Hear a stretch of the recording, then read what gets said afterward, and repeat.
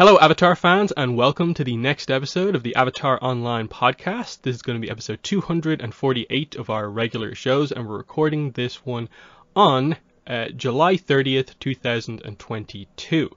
This is the official podcast for the fan site AvatarTheLastAirbenderOnline.com, and I'm going to be your main host, Morgan Airspeed Prime.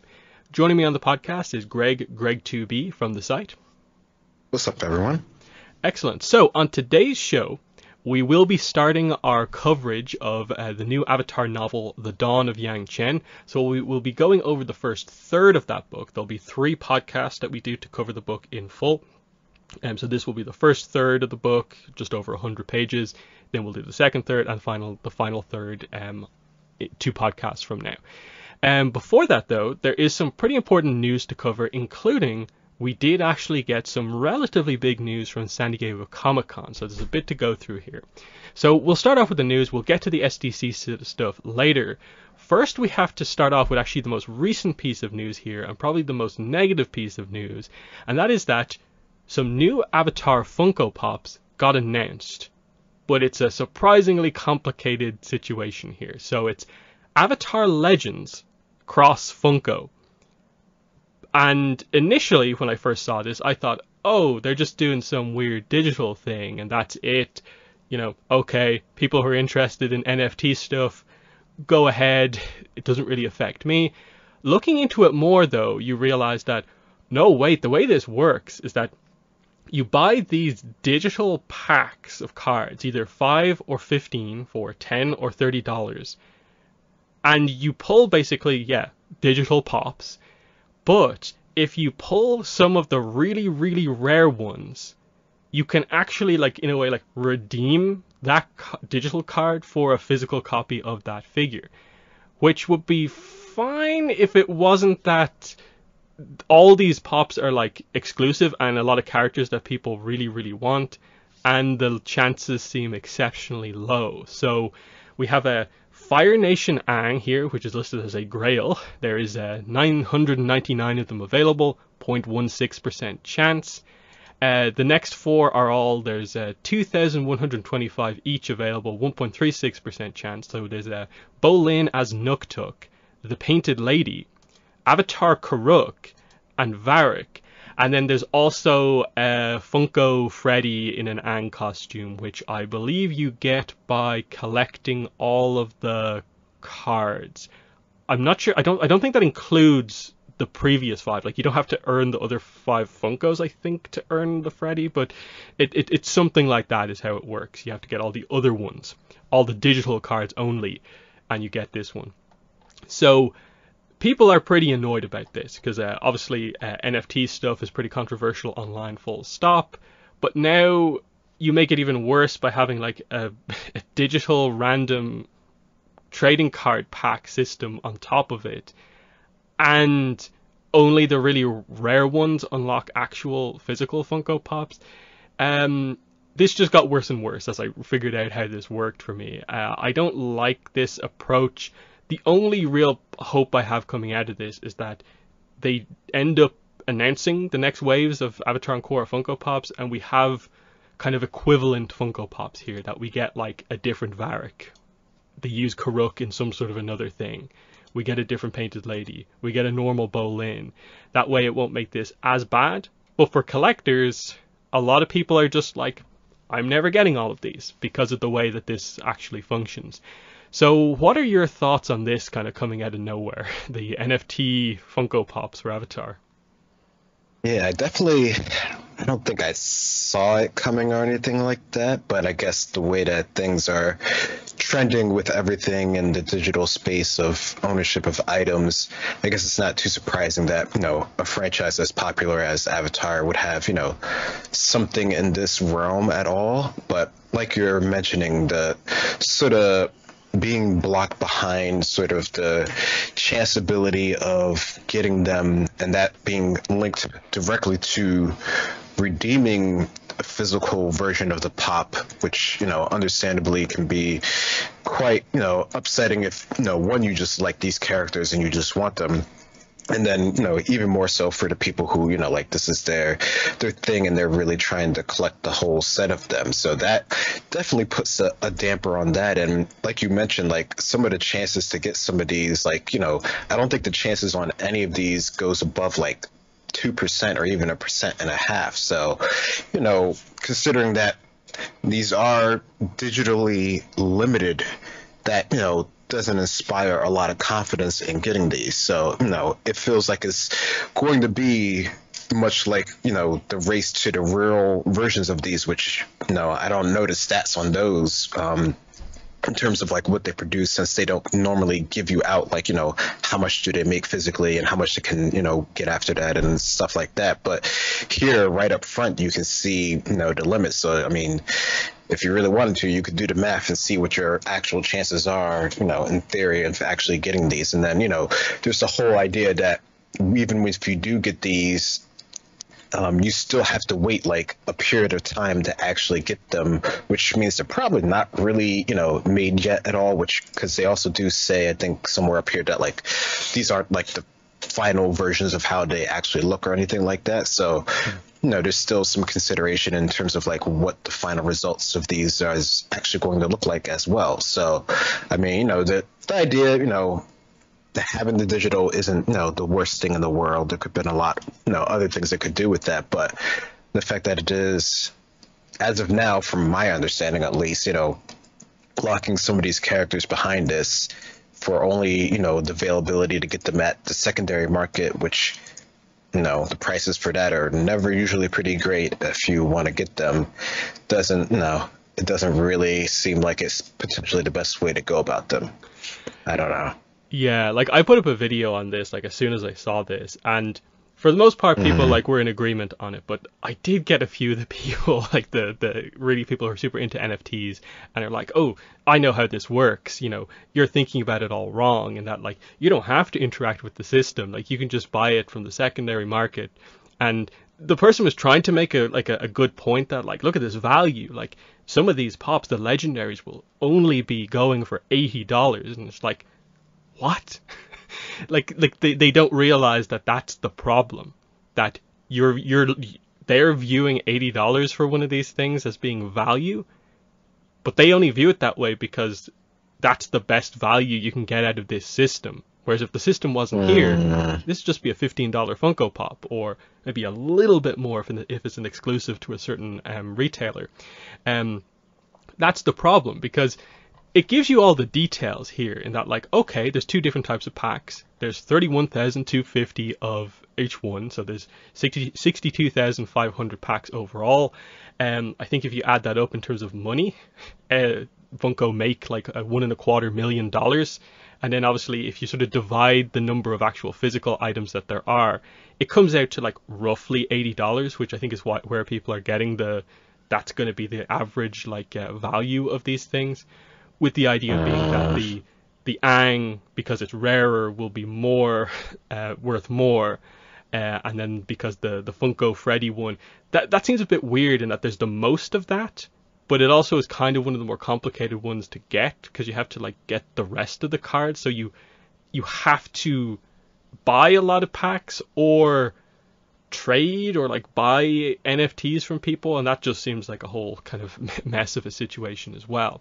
When if this was just a new wave, they just called it Avatar Legends, they're now combining Avatar and Korra together under one banner, and this was your lineup of pops, that they have the Funko Freddy there for the Funko collectors, and then like new character Varric, new character Karuk, Painted Lady, Bolin as Nuktuk, Aang.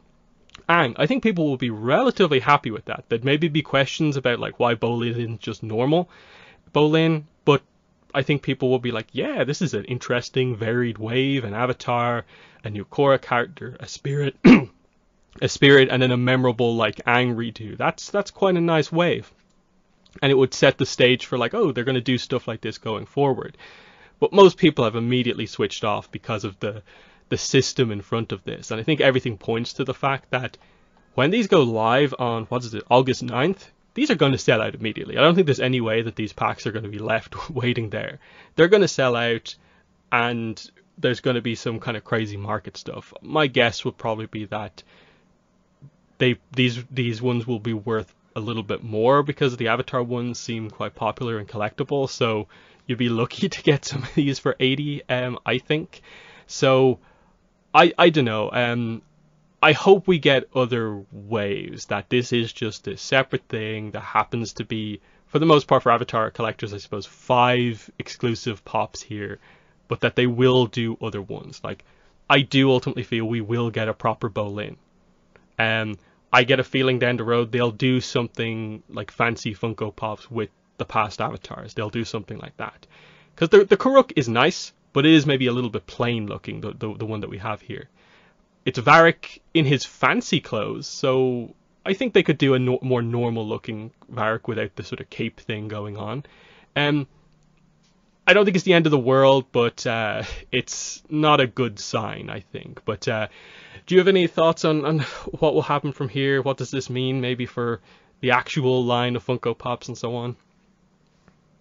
Yeah, I mean, I do wonder if they are producing like a typical wave along the same lines of this. I mean, I just wonder in terms of like, where they're putting their resources, if they do have the sort of bandwidth to do both of these at the same time. Because I mean, they still have to go through all the process of creating these and making sure they're official and making sure they're licensed and all of that stuff, since this is a cross with Avatar Legends, so they have the full approval and everything from Nickelodeon, so it's not like they're just doing this on like a complete whim. I'm sure this has been in development for a while now.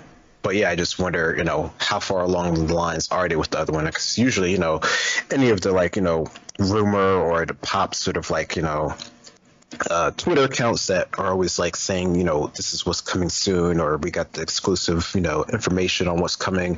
Normally those ones would, say something ahead of time, which I don't know if there was as much for this, but that, that always makes me wonder if that really is coming along down the line. So I don't know. I mean, I guess it, like you said, it isn't the worst thing ever, but it just, with everything else, it just doesn't bode well in the percentage of actually getting them. And with them, like you said, for sure going to be sold out. I mean, I don't know. I really wonder, what your chances are really going to be in getting this. Because, I mean, if you have to spend for like, 4 packs of the premium ones, and that only maybe gets you one of the ones that you actually want to get, that's like, you're essentially already going to be like, overpricing on what people are assuming is going to be in the secondary market.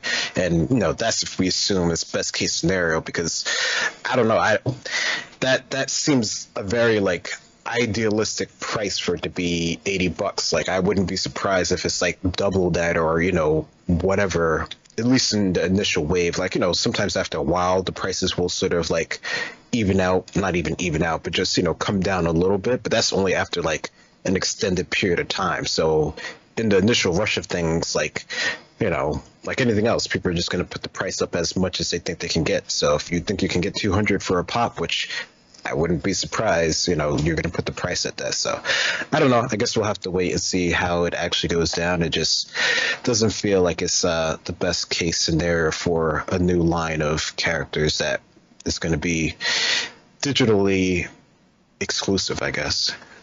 Yeah, like I've seen a lot of people just very upset about, like, I've been getting like all of the Avatar Funko Pops, and now this effectively makes it like impossible for me to get them all without just like completely breaking the bank to,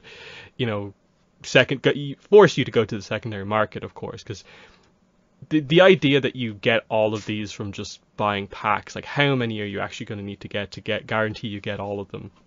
Who even knows? So we'll see how it works out, but anyway, we'll move on from digital packs to physical card packs, and this one's actually kind of positive here. The trading card game Weiss Schwarz has announced that they will be doing an Avatar: The Last Airbender set. So this was quite exciting. The actual tweet doesn't have much information about it. Just Avatar: The Last Airbender Weiss Schwarz English Edition Original, which I would assume that means it's not getting a Japanese release or whatever, because I think this game is Singapore based, if I remember correctly, Bushiroad. So we'll see how that works. But in the video, they go over a little bit more detail about how like they wanted to announce this a bit earlier. They had some final things to kind of like solidify before that. I think they still are saying that they're planning a special name for the set or something like that. But what they do say on their kind of release schedule is that Avatar: The Last Airbender will be getting a trial deck plus a booster pack and a supply set. So trial decks are just this game's version of starter decks. The plus, I believe, means that it will have the potential for, even in the starter deck, for there to be signed cards. So I'm very interested to see how they do that. Otherwise, it might mean something else. Booster set, of course, is, as you would expect, it's going to be a set of like 100-ish cards, that will make up most of the cards in the game. And the supply set, looking at other games' supply sets, is that looks like it's going to be a deck box, card sleeves, promo cards, and a couple of packs of the booster set. So it looks like they're going all in here, because on their release schedule, the only thing that has the same lineup as Avatar is Attack on Titan. So that kind of tells you that they're quite excited about this one. So it's a pretty cool card game system that I quite like. Yes, if you want the best cards, multiple copies of the best cards to make your deck, you are going to need to buy a lot of booster packs. But the thing with trading card games usually is that there's like set ratios. So if you buy a booster box, you're guaranteed to get a certain amount of each rarity and so on. Because the print run is much bigger than the digital print run, it seems a little fairer, and the secondary market is going to be a bit more reasonable than whatever NFT stuff is going to be working out as. I like this idea. It's cool. I do wish Avatar would get its own trading card game, but this is a step in the right direction. And I think they said something that if this does well, they would like to do a Korra set, but I don't think there's too much official on that. But Greg, your thoughts on Avatar getting a Weiss Schwarz TCG set? Yeah, no, I think this is pretty cool. I mean, we've had one before that was, interesting, and it had some interesting bits to it that we've, mentioned over the years and whatnot. But no, I think this is cool. I'm interested to see how they look and how they design them based off of, how they've done their previous sets and stuff like that. So no, this sounds cool. Mm-hmm. From there, we'll move into some of the SDCC news. So the first one, I think the first thing to say is that I think we talked about the panels last time out, and neither of us were like super positive going in that we might get news. It felt like there should be news, but there probably won't be. There was actually news from both panels, but obviously with the Braving the Elements panel, it was minimal, but it was still nice that we got something. It was kind of big, it really took off, and that is that Janet Varney, who I guess ultimately wasn't able to actually attend the event in person, did a video that I think they aired right at the start of the panel, and they posted everywhere. And she just made the announcement, reading the Kyoshi novel. She announced that the first feature-length Avatar movie from Avatar Studios would be about Avatar Aang and friends. So this goes against some of the rumored information, but ultimately, it's them moving it around. This made sense. ATLA is going to be up first. Very interesting announcement. Obviously, there were some people disappointed that they're not going for Kyoshi first, but from a business point of view, I think this makes the absolute most sense. But I don't think it's lost on most people that Janet Varney was holding the Kyoshi novel as she said this, as she referenced rumors and people speculating about it. And I think it makes it clear. Part of the reason that they made this announcement was, one, I think they felt like they had to say something, and then two, they felt like they had to say something because people had been going crazy speculating about rumors and so on. This was just to clarify this is up first, even though there's no details or visuals to go along with it. What were your thoughts on this? Were you surprised at all that they said anything Avatar Studios related? I guess I was surprised a bit, just the fact that they're, I guess saying it directly at this point in time. But I mean, what they actually chose to say isn't too surprising, like you said, from like a business standpoint and, just general popularity. Like, I don't know, it would seem odd to me, even though the Kyoshi book did so well, and we're here to talk about, the next book that, I'm going to assume is going to do very well as well, that would be like the first one. I mean, it wouldn't be, no, I don't think it would be bad or anything like that. But, in terms of popularity, the main core characters from the original series is the most popular thing ever, which is why it's still going. So it's not too surprising there. Yeah, like the feeling I get is that they probably will do ATLA movie, Korra movie, then Kyoshi movie. That I think makes the most sense. That's like this sort of, in a way, order of popularity. Like the books are hyped right now because they're relatively recent, but Korra overall I still think has like a slightly more kind of mass appeal until like people really get into the Kyoshi books, more people read them. But that is that. Don't think anything else happened in the rest of the Braving the Elements panel. They literally just posted this in the middle of the panel going on, and not much else. Then we went to the publishing panel. So this was Abrams Books, Dark Horse, and Magpie. And apparently only Dark Horse really showed up to this, based on what we heard from this. FCE was there, answered a few questions. The timing probably wasn't really right because the book had only been out a few days at the time, so he probably wasn't able to say too much. Magpie, it felt like didn't have anything to say at all. But Dark Horse needed to say something and did. So they announced some comics. First up, they announced a standalone, I guess, one-shot comic, Avatar: The Last Airbender, Azula in the Spirit Temple. This is by Faith Erin Hicks and Peter Wortman, our usual creative team. Adele Matera, Comicraft. Summer 2023, more details to come. So they're saying basically we'll get the description for the book and a proper release date when the book properly goes up for pre-order. But we did get the cover. It's pretty nice. It's Azula, of course, walking into what we guess is the Spirit Temple in what looks like her normal style outfit, but she does have a tattered cloak on. She's doing some blue fire bending. There's normal smoke on the ground, and then there's some sort of a pattern like smoke spirit type thing going on above her head. It's intriguing and interesting, and is probably, if they weren't going to announce a trilogy, this is probably the best other thing they could have announced. That's my general thoughts on it. But Greg, what were your thoughts on this as the Avatar comic announcement? Yeah, no, this definitely is like probably, a highlight story that they could have done. That's a one shot that everyone would really be interested and invested. I'm sure people still would want more information, and I could see this like, by the end of this comic not really like resolving anyone's like big questions that they have about Azula, but who knows, we could get that in the movie that we know is coming now, so I wouldn't be surprised if it's lined along those lines. But no, it definitely looks cool. The cover looks interesting. I'm sure there's a lot that can be dived into on it. One of the things said about it, Faith Erin Hicks, of course, posted about it. She's the writer. She says, ridiculously excited about this book. I get to take Azula on a super dark journey. And Peter Wortman knocks it out of the park. It's the Azula story I've been dying to write. So she's definitely had a bit of an arc here as a writer here, initially not wanting to write Azula, then being like, oh, I'm open to writing Azula, to suddenly like, it's the one I've been waiting to write. So that's nice to see. And immediately everyone is speculating. Everyone is hyped about this because it does have potential. So the immediate question, where's it going to be set? Most people would want it to be set post Smoke and Shadow because we haven't really had any content with Azula post Smoke and Shadow. It feels like it's either going to be there or it's going to be a fill in the gap book between The Search and Smoke and Shadow.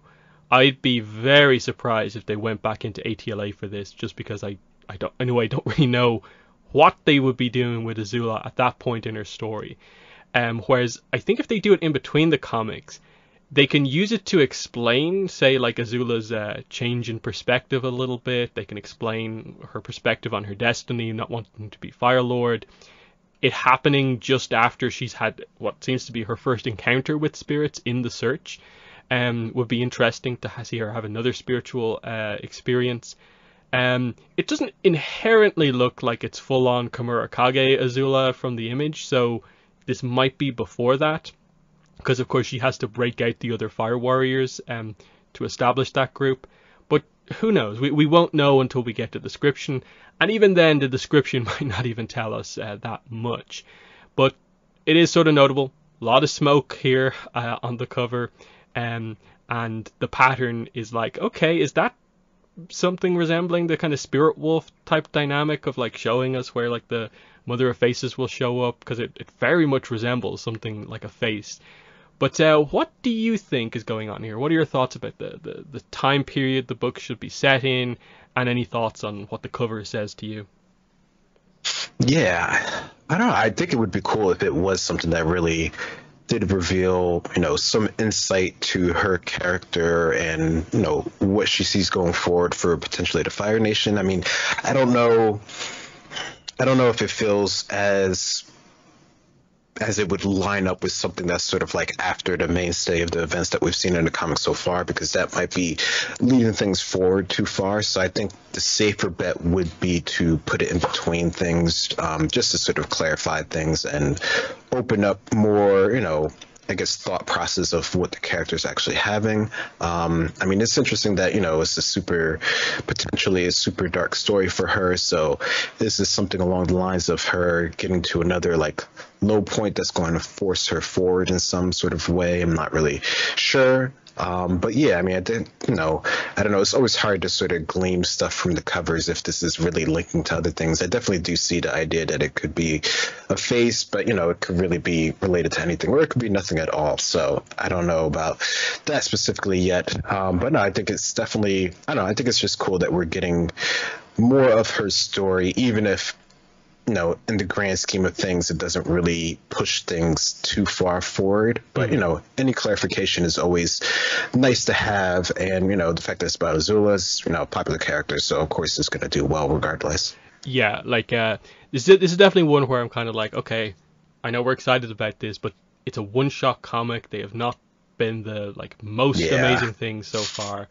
This is not going to be the Azula story. She's not going to meet Ursa in this. This won't be the redemption. It might have elements that show the potential for that arc to happen. We'll see. About the best I think I'm hoping for is that, if she does meet a spirit, that maybe the spirit does the whole insight thing with the forehead and shows her a vision of her destiny, but maybe it's a dark spirit and it shows her a misguided kind of vision, and that's why it seems like in Smoke and Shadow she's made really good progress, but she still wants to force Zuko to be the Fire Lord she would have been. And that's kind of the issue in that book, is that, no, you don't understand that that's not needed, at all. So I'm interested to see where they go with it there. But they didn't say that this is a part of, a one-shot trilogy, but I'm guessing once they're done with this, I'm guessing Faith Erin Hicks and Peter Wortman probably will go on to another one-shot Avatar comic. That just seems to be the way they announce these books in a way, it's always in groups of 3. Otherwise, this would be the first actual true one-shot. But what are your thoughts on that? Do you think this is likely going to be the first of 3 one-shots, or is it completely on its own? That's a good question. I mean, with Azula being as popular as she is, I mean, I could see them doing a standalone, but I mean, it seems like they like to keep things in groups and sets, and that's just sort of a typical thing to do. So I don't know. I think I could see them doing more, but I don't know, because it's really hard with how they're trying to line everything for the movies and stuff. So I don't know. I'm sure there's other stories that they could put in between that, could work just as well. But this seems like this would be such a highlight. What would you follow up with this that would be just as important? Would you go and throw something with Iroh or, some other character? And we know they can't push things forward too far anymore because of the movies and everything. So there's, somewhat limited with what they could do that would make it as interesting, at least in my mind right now, but who knows? Yeah, I'd immediately go for say Iroh, and maybe something that at least gives you an idea, maybe not full backstory, but a little bit of an insight into his background would be nice. And then Sokka's space sword journey would be nice. That's always a fun thing. People will need to see him get that back at some point, since we know he has a sword in the future. Which is the other thing about the ATLA announcement. It wasn't part of the official announcement, but Avatar News did come out and basically say that, my big reveal that I had prior to them even announcing that it was going to be Aang first was that I had news that the Zuko movie that he was talking about was going to be with the characters as young adults. And he altered that because this news came out to be like, well, I'm guessing the Zuko movie is this ATLA movie, so it is likely going to be with the characters as young adults. So that, I think, is why we are continuing on with Avatar one-shots and not doing a trilogy for Avatar, is because I think they're very much clearing the path for them to... They have a good amount of time to work with for that movie, and then maybe we can get back to stuff. Which is why I think this, if it is post Smoke and Shadow, it will be like just after Smoke and Shadow. Otherwise, I do think it's probably going to be set beforehand. Do you have any thoughts on that? Because I know a lot of people were criticizing Avatar news for like, you know, get your news straight in a way, like you're chopping and changing things on the fly here. But I think people are being a little harsh when like he obviously is getting a certain amount of insider information behind the scenes that is probably from an earlier point than they're actually at, like officially, if they're actually, you know, the people involved in it or where they are up to date. I think people are being needlessly harsh here when I think most of his information probably does come from a good place, and he's doing an okay job at trying to work with that. But what were your thoughts on that little addition to the Avatar movie announcement?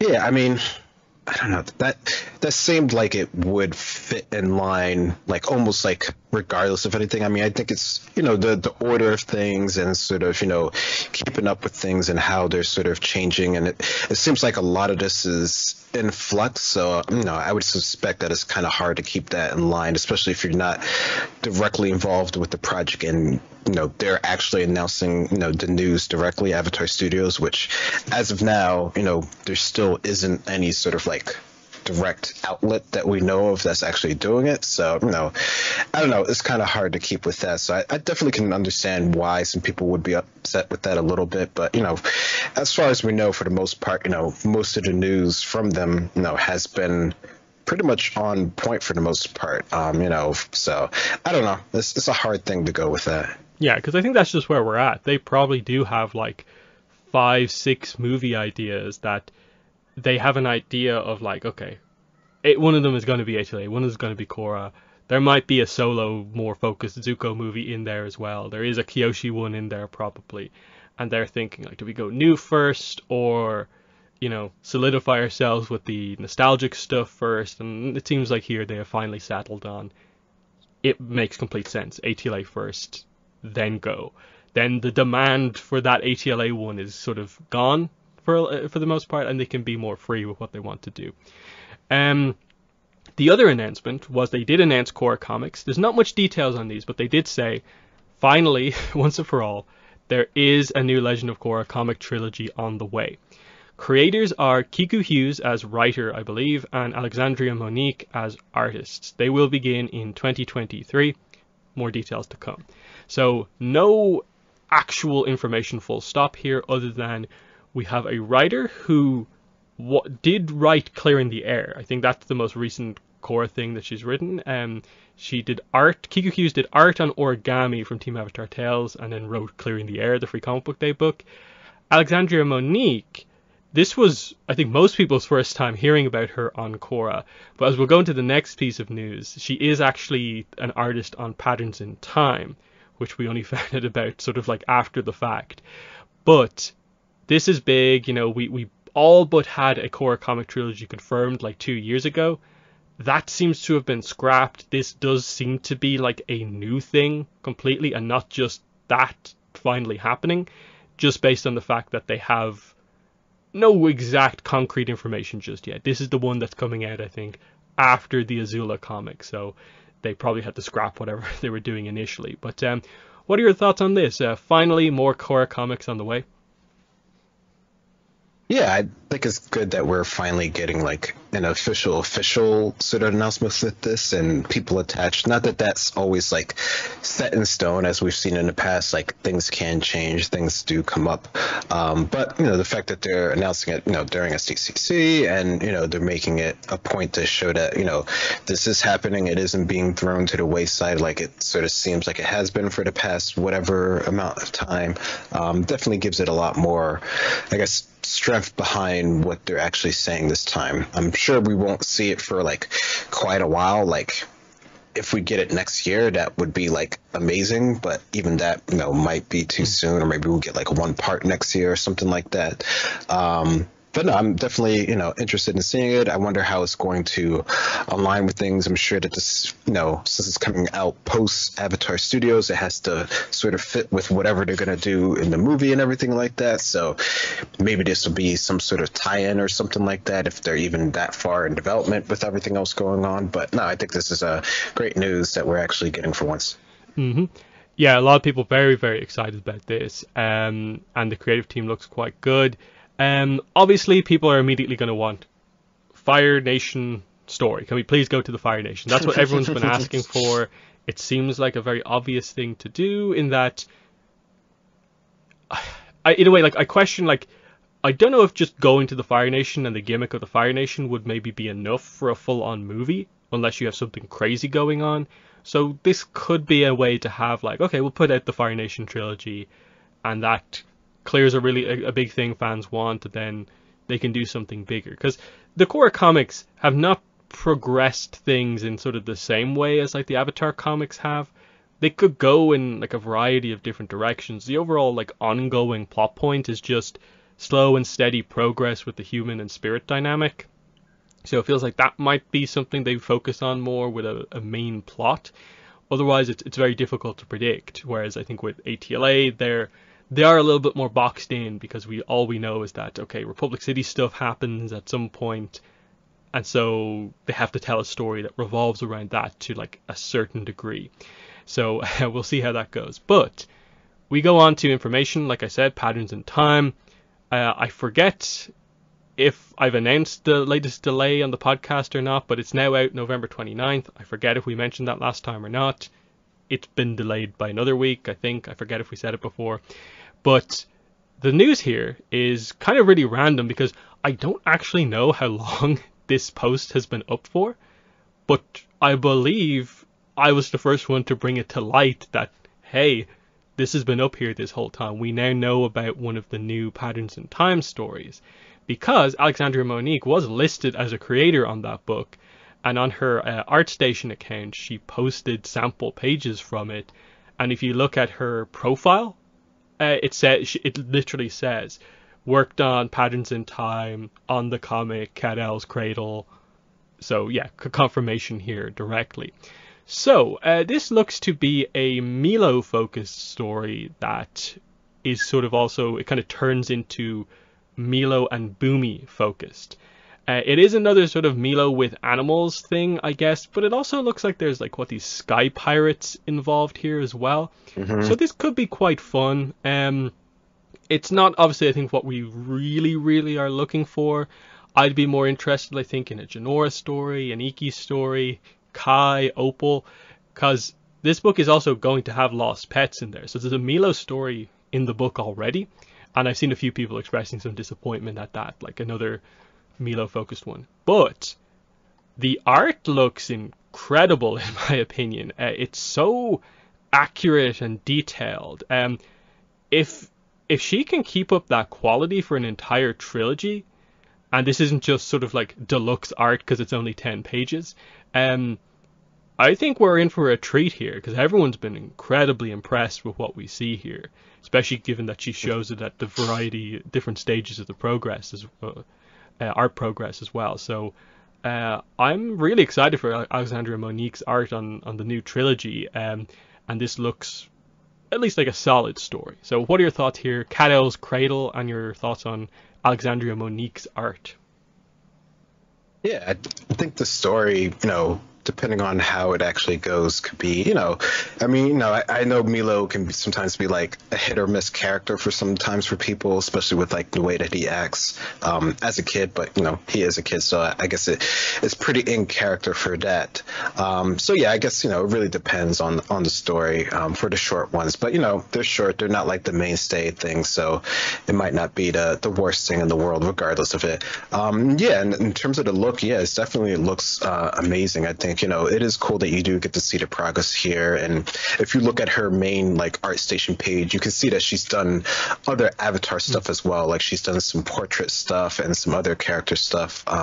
So, it's something that she's done before, and just, their style overall looks pretty good. So yeah, no, I think definitely if it, does stay at this quality for anything else that this artist does, that's definitely going to be probably one of the better ones that we've seen so far. So definitely positive in terms of all of that. Mm-hmm. So that leaves us with a weird situation with Patterns in Time, where there's probably 2 or 3 more stories we don't know about. And obviously there's a lot of demand out there for what they should be about. I see a lot of Kurosami fans worried that there won't be a actually Kurosami focused comic given what the cover is.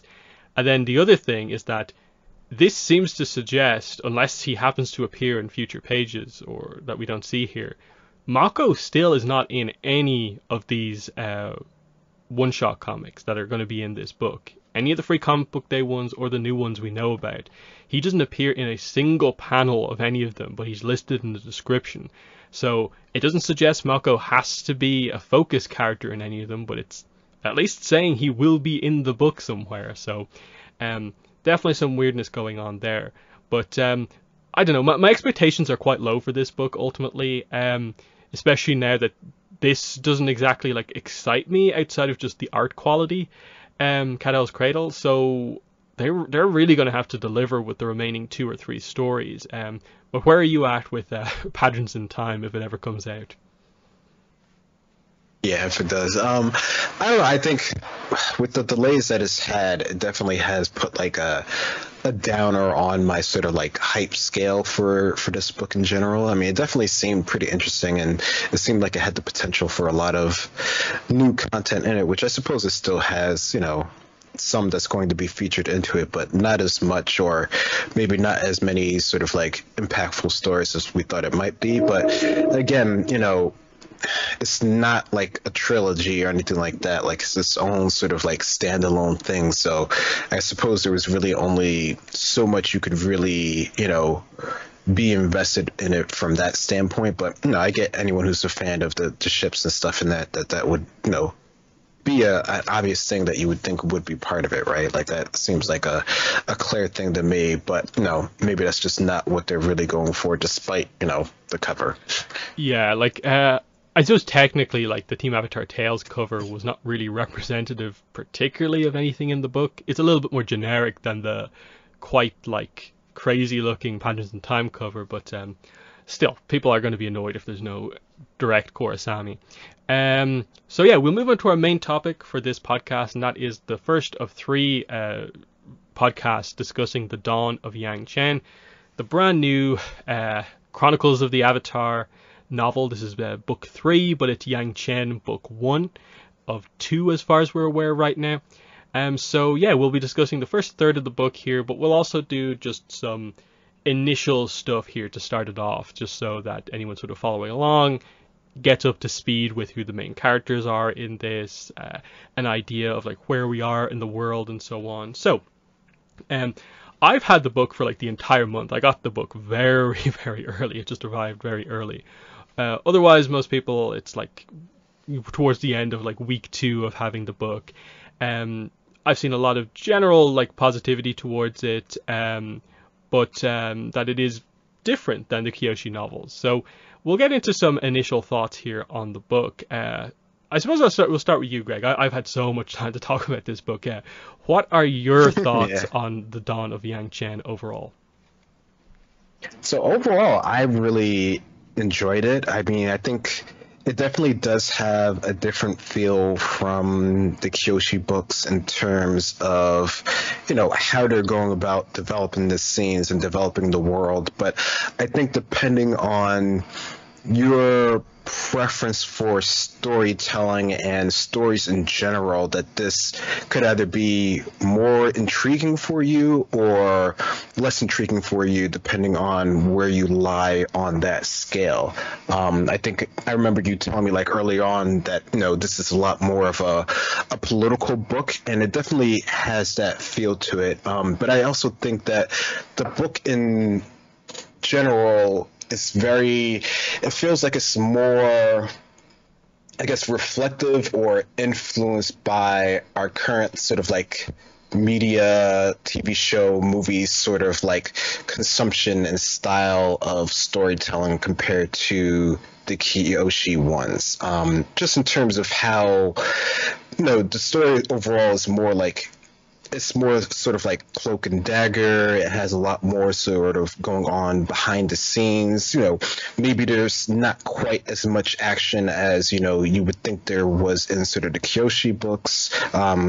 Just based off the characters and what their abilities, although when you do get them in the story, I think they are quite good. And, maybe some of the elements of sort of bending are used in maybe not as, in your forefront face type of ways as they might have been used in Kyoshi, where, you could see that, that was like her whole block, was her whole struggle with that and the fact that she was hidden, versus in this one, it's a lot more in your face that you actually, see, someone who's more along the lines of like Aang, where, they're more in tune with their abilities and that's more in the forefront of things. So that's not necessarily what's holding them back. Now, there are other elements of Yang Chen, which I'm sure we'll discuss, that do hold her back, which, adds to the more, I guess, depth and dynamic part of her character, especially when you see her interacting with, like, the main character of the other main characters of the story itself. But no, I think it definitely is a different story. It definitely has more intrigue to it, at least to me. And I think, depending on your preference, it may be a better one of the three that we've gotten so far, and I think it might lie along those lines for me personally. Mm-hmm. Yeah, like the big thing here, very different than the Kyoshi novels. The Kyoshi novels, like the highlight of them is that Kyoshi is in such a weird position at the start. Like, it's kind of crazy what's going on. Like, there's a false avatar. You get these crazy reveals about what, like, Kyoshi's own backstory is, and she's like 16, 17, and only just discovers she's the Avatar, versus in this book, Yang Chen's the same age, but is a fully realized Avatar. So it's like very, very different. The Kyoshi book is very like, they're key things that shake the life of Kyoshi, versus, for the most part, this book starts off as sort of just another day in the life of Yang Chen trying to be a competent Avatar, and then the machinations happen and it develops into more of a world incident as the politics come into play. And I've seen a lot of people say that they like the politics, and so that is what makes this book better for them. I have seen other people say that they find the politics to be a little bit dull, and so the better sort of minute-to-minute action, I suppose, of the Kyoshi books worked better for them. I think for me, a lot of it comes down to the fact that this very much feels like a part one, that the next book is going to be a direct continuation of nearly every plot point from this. Like, nothing really gets like completely wrapped up in this book, and I can see people being maybe a little bit frustrated by that, but it means the setup is that book could be really, really incredible, versus with the Kyoshi books.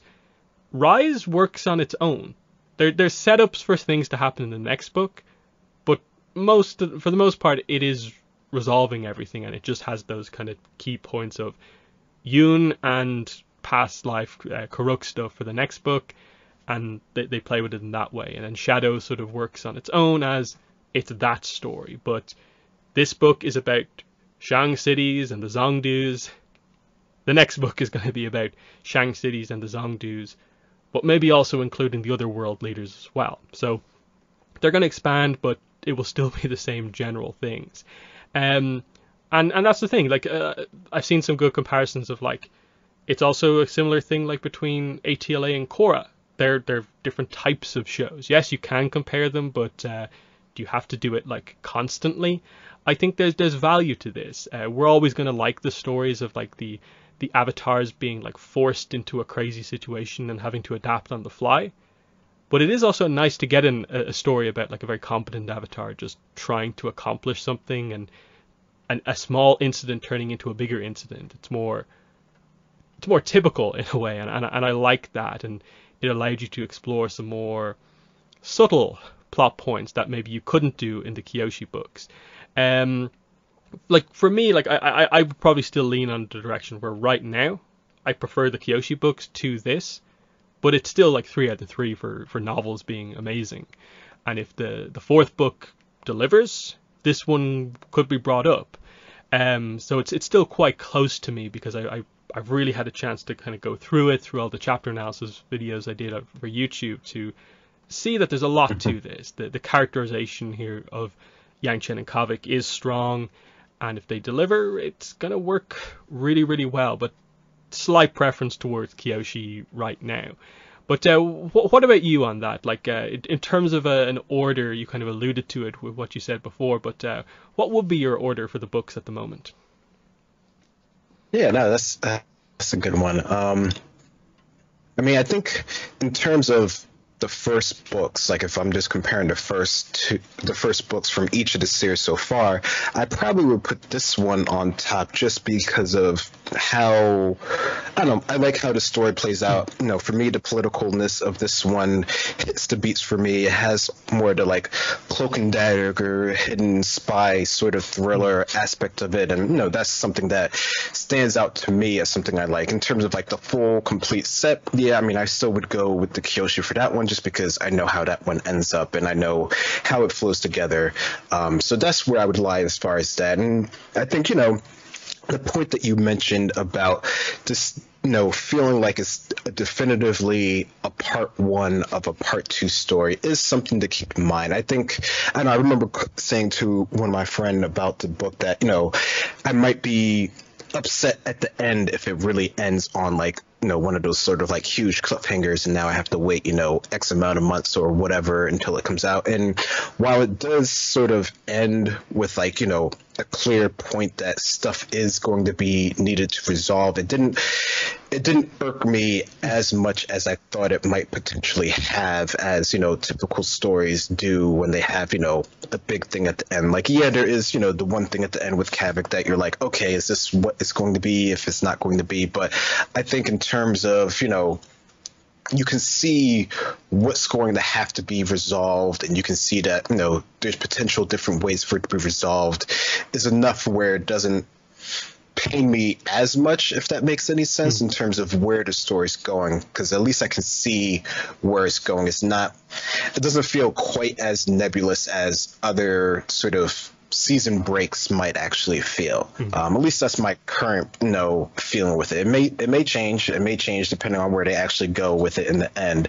But that's my current thoughts for it, at least. Yeah, like I agree with that. Like you don't end this book feeling that like, oh, it's like really bad that they didn't resolve anything, because it's not, like you say, it doesn't end on all cliffhangers, and that to some degree there isn't really a really just blatant like cliffhanger. It's all just that this was a complicated situation, and even though it's been resolved, this issue here, if information about this gets out, this will turn from being like a 8 out of 10 level kind of threat incident to being like a 9 or 10 threat incident. And that's the setup. It's like the ticking time bomb, effectively, of things are going to go wrong. Like, the news will get out there, but what can Yangchen do in the meantime to make that happen? To make stuff happen, to make amends for that. So it's an interesting one, definitely. I definitely think when I read it like initially and just did my first review, I was kind of like, yeah, I think I clearly prefer the Kyoshi books. But going into Yangchen a bit more, it's like it is only a slight preference for me.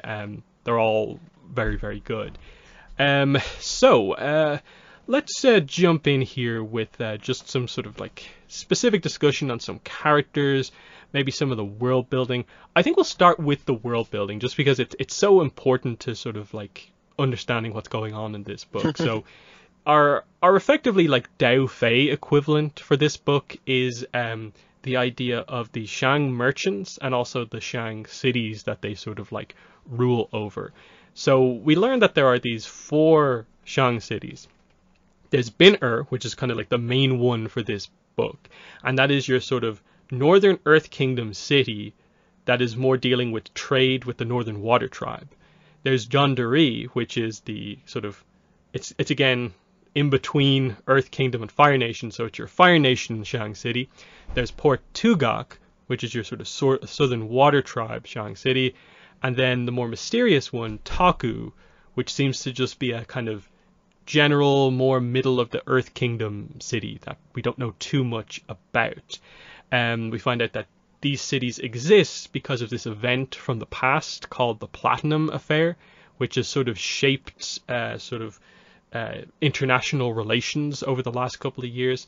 And interestingly, it only happened 8 years ago from the present story, so it's still in everyone's mind, which is quite kind of nice. It's not ancient history; it's only recently happened.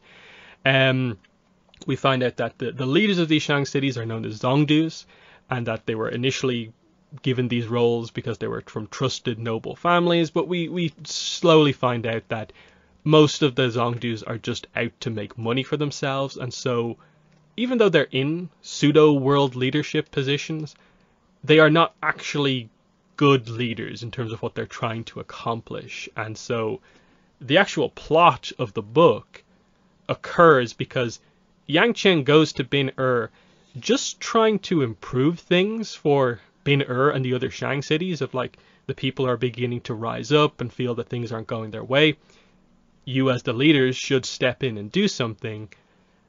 And effectively, Yangchen just mentioning the Earth King and what happened in the Platinum Affair causes this kind of chain reaction of things to happen, where they, instead of just trying to be better leaders and putting the work in, decide to go for this like nuclear option of bringing in this weapon that's like the mystery of the entire book. Yangchen spies on them and overhears about this, and so the entire plot of the book is basically what is the weapon?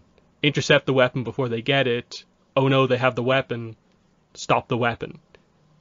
And again, like I said, it's that plot of a normal incident an Avatar will be dealing with turning into more of an international incident. And I really liked how this overall worked. I thought, just like the Dao Fei was really cool for like an era-defining concept, the Shang cities is a very cool and well-explained concept, in my opinion. But what were your thoughts on the Shang cities, the merchants, and so on, the main plot of the book? Yeah, no, I think it definitely fits in terms of, a sort of localized-ish, localized just meaning this time period, not that it's really local because it's around the whole world that this incident or that these cities are actually involved with, but it's sort of, it's a contained idea here of, a specific incident that one avatar is going to have to deal with in their potential, lifetime here. And, it doesn't seem, at least as far as we can tell, which who knows, maybe in future properties, now we'll get, more of a reference to the Platinum Affair. But as of now, we know that this isn't something that, crosses over towards, the other Avatar generations, other than probably some of the sort of echo effects of whatever Yangchen has to actually do, by the end of the second book, or however they want to tell the whole story.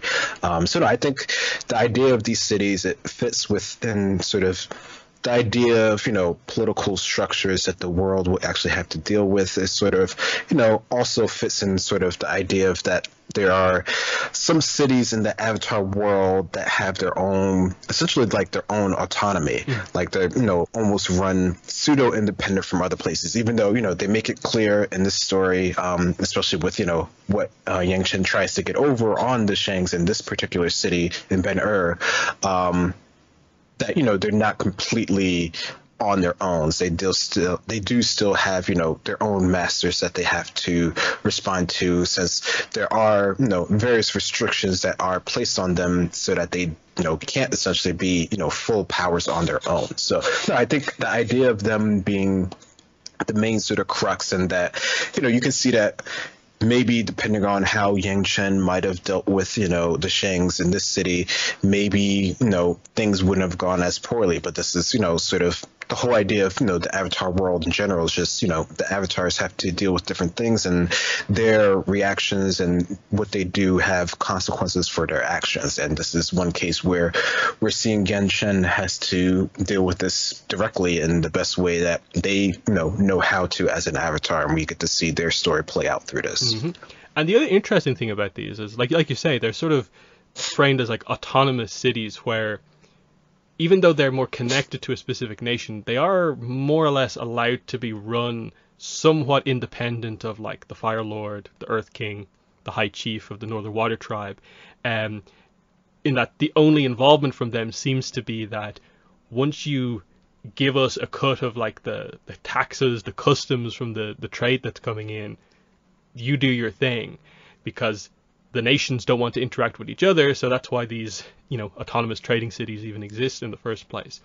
But because they are kind of pseudo nations of nations, we do get this sort of like early proto Republic City sense to them, in that, in Bin Ur, for instance, it's like Earth Kingdom / Northern Water Tribe. In Jondari, we see that, okay, it's Fire Nation, Earth Kingdom, but there's also a bit of Water Tribe in there as well, right in the middle of the world. And it's noted that that place specifically is very, very cosmopolitan, and that even though it's like the furthest away from either Water Tribe, they still import Water Tribe food in there. What are your thoughts on this concept coming up like in this era, quite a bit before Republic City? You almost get this sense where, like, if Yangchen succeeds, we have 4 Republic Cities before Republic City. Yeah, no, I think that's a really cool concept here. I mean, the whole idea, and they say like the middlers and stuff like that, how they actually sort of classify themselves, or some of the people do, is it is pretty intriguing that this is essentially, like you said, like a proto Republic City in the way that they're developing, and in these sort of cities that they have here. They really, for the most part, and it's not perfect, but, the people are able to, sort of, because they're almost isolated and the people can't get out, as we learned, they're forced to actually deal with people of other nations. And, for the most part, they get along, rather well with each other. Now, there's still issues with them dealing with the Shangs, which maybe that's why they're so willing to work together, is because they have this sort of overbearing force put down on them that's sort of keeping them in place, and all hands on deck in order to sort of fight the powers that be. But for the most part, it seems like these are really sort of like your typical cosmopolitan sort of like, up and coming cities, despite, the riots and everything that's going on, where they have this, their own sort of mindset that they actually, it's really sort of like your city mindset. Like, I think there's a part where, Kavik suggested something to Yangchen in terms of like how they're doing like their irrigation, and, they make note that that's like a very sort of like city, idea type of thing of, way of thinking, which, the rest of the world outside of these specific cities doesn't really have that mentality towards yet, which is, it's interesting to see, just sort of, the blending of the nations together. Maybe that's working out towards the betterment. And, if the situation, worked in the best case scenario, maybe things might have been better, later on, which of course we know they didn't. So clearly something happens that gets in the way of this. But, it's interesting to see that this is something that could have been, if things had turned out in the best case scenario. We still don't know how it doesn't turn out that way, but, it's something to think of. And maybe the remnants of this is actually sort of what helped some of those early nations, or those early cities that worked well together, that we do learn about, from the comics and stuff like that. This is maybe sort of the groundwork of that. Yeah, because the cities, obviously, like 3 of them are completely new. We don't know anything about them. They may end up being like revealed to be maybe a location we do know about before, but who knows? Like, because you can look up some stuff, especially from like the RPG game, and there's like a few islands in the middle between the Earth Kingdom and the Fire Nation that are like, is this Natsuo Island maybe? Who knows? And like there's an incident like up north that's described in the RPG game. Is that maybe Bin Ur in that era? Taku is like the only place we actually know about, because like I think the Nickelodeon website description of it describes it as being like an old trade port, and that's what he based this idea on. So only one of these places still exists, and it's obviously an abandoned trade port. So we know eventually the Shang cities sort of don't remain around, and that they revert back to something. Because the interesting thing about this, obviously, is that these cities only exist because the 3 main nations refuse to deal with each other.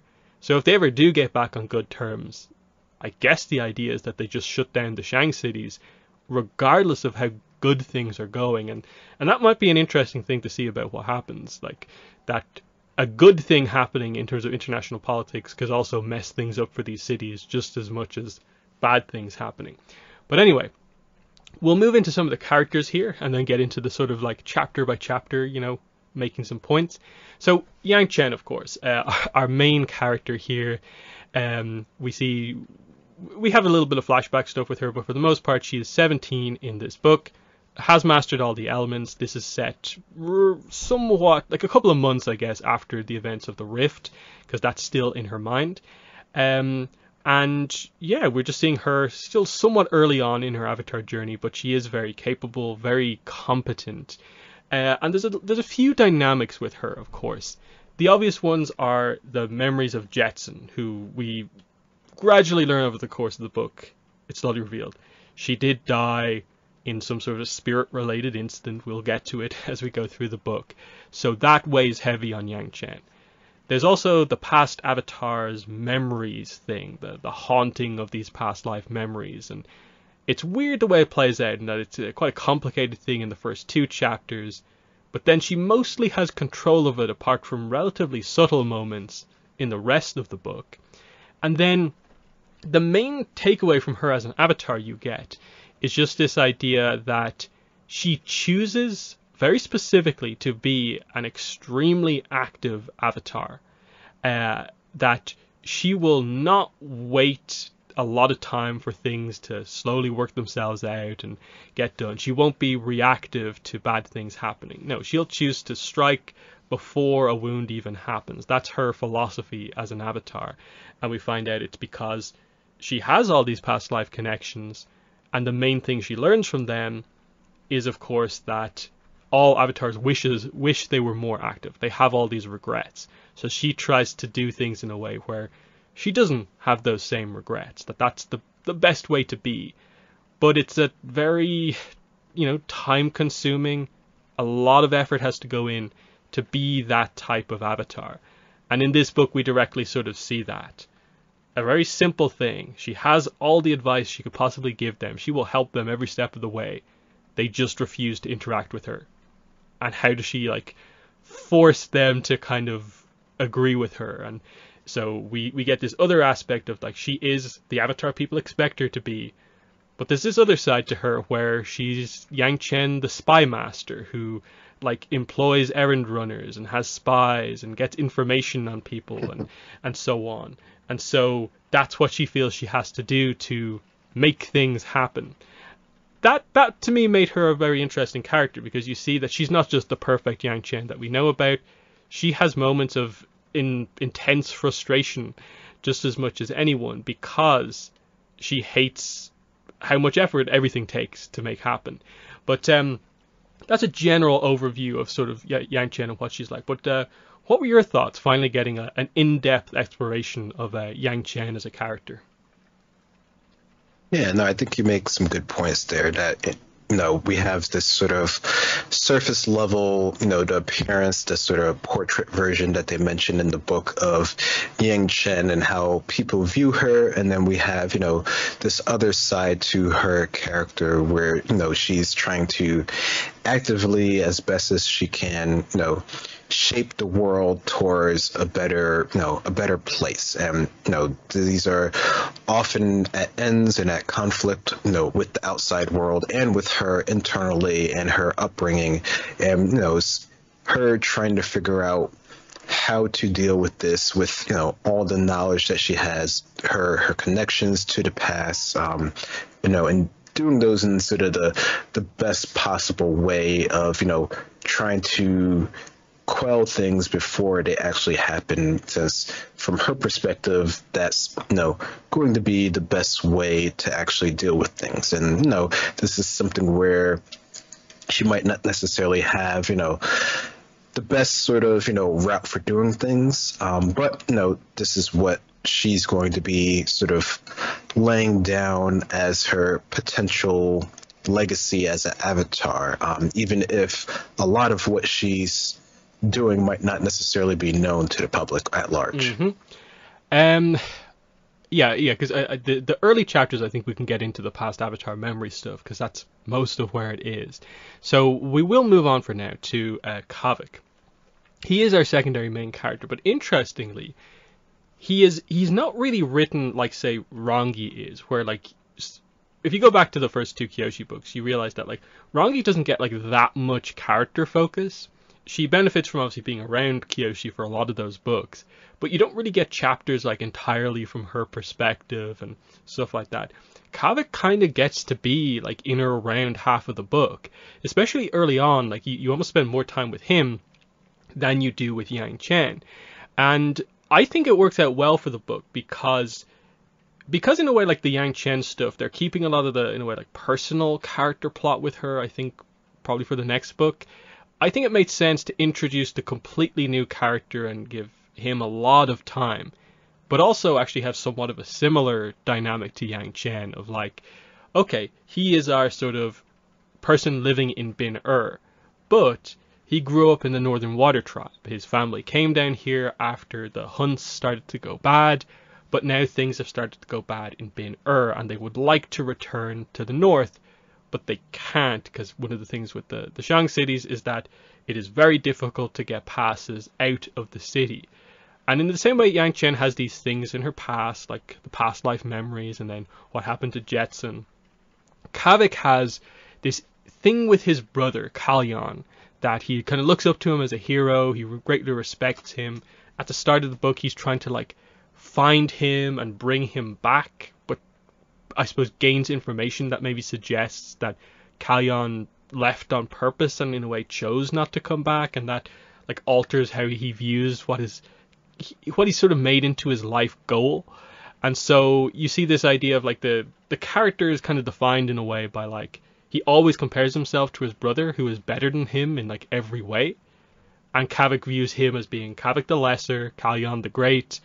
And this contrast between the character that we see, like, say, around Yang Chen, who shows so much potential to be an amazing Avatar companion, but then almost this self-destructive side of himself when it comes to, like, his past and blaming himself for things. And so the idea of him sort of, like, lying and how good of a liar he is, and it comes up a lot with regards to the Yang Chen Kavik dynamic, that she views that as being a good skill to have as an errand runner, but it also kind of goes against the true friendship that is beginning to form there. And obviously key events in the book happens where this comes to the forefront, and he makes sort of the wrong decision ultimately. But I came out of this book really, really liking Kavik as a character. I like I said, appreciate that they gave him a large amount of the book, and it worked having these two main characters. But what were your thoughts on Kavik? Yeah, I think for me personally, it didn't irk me at all that, this new character was getting, I guess, sort of the forefront of, various chapters or parts of chapters.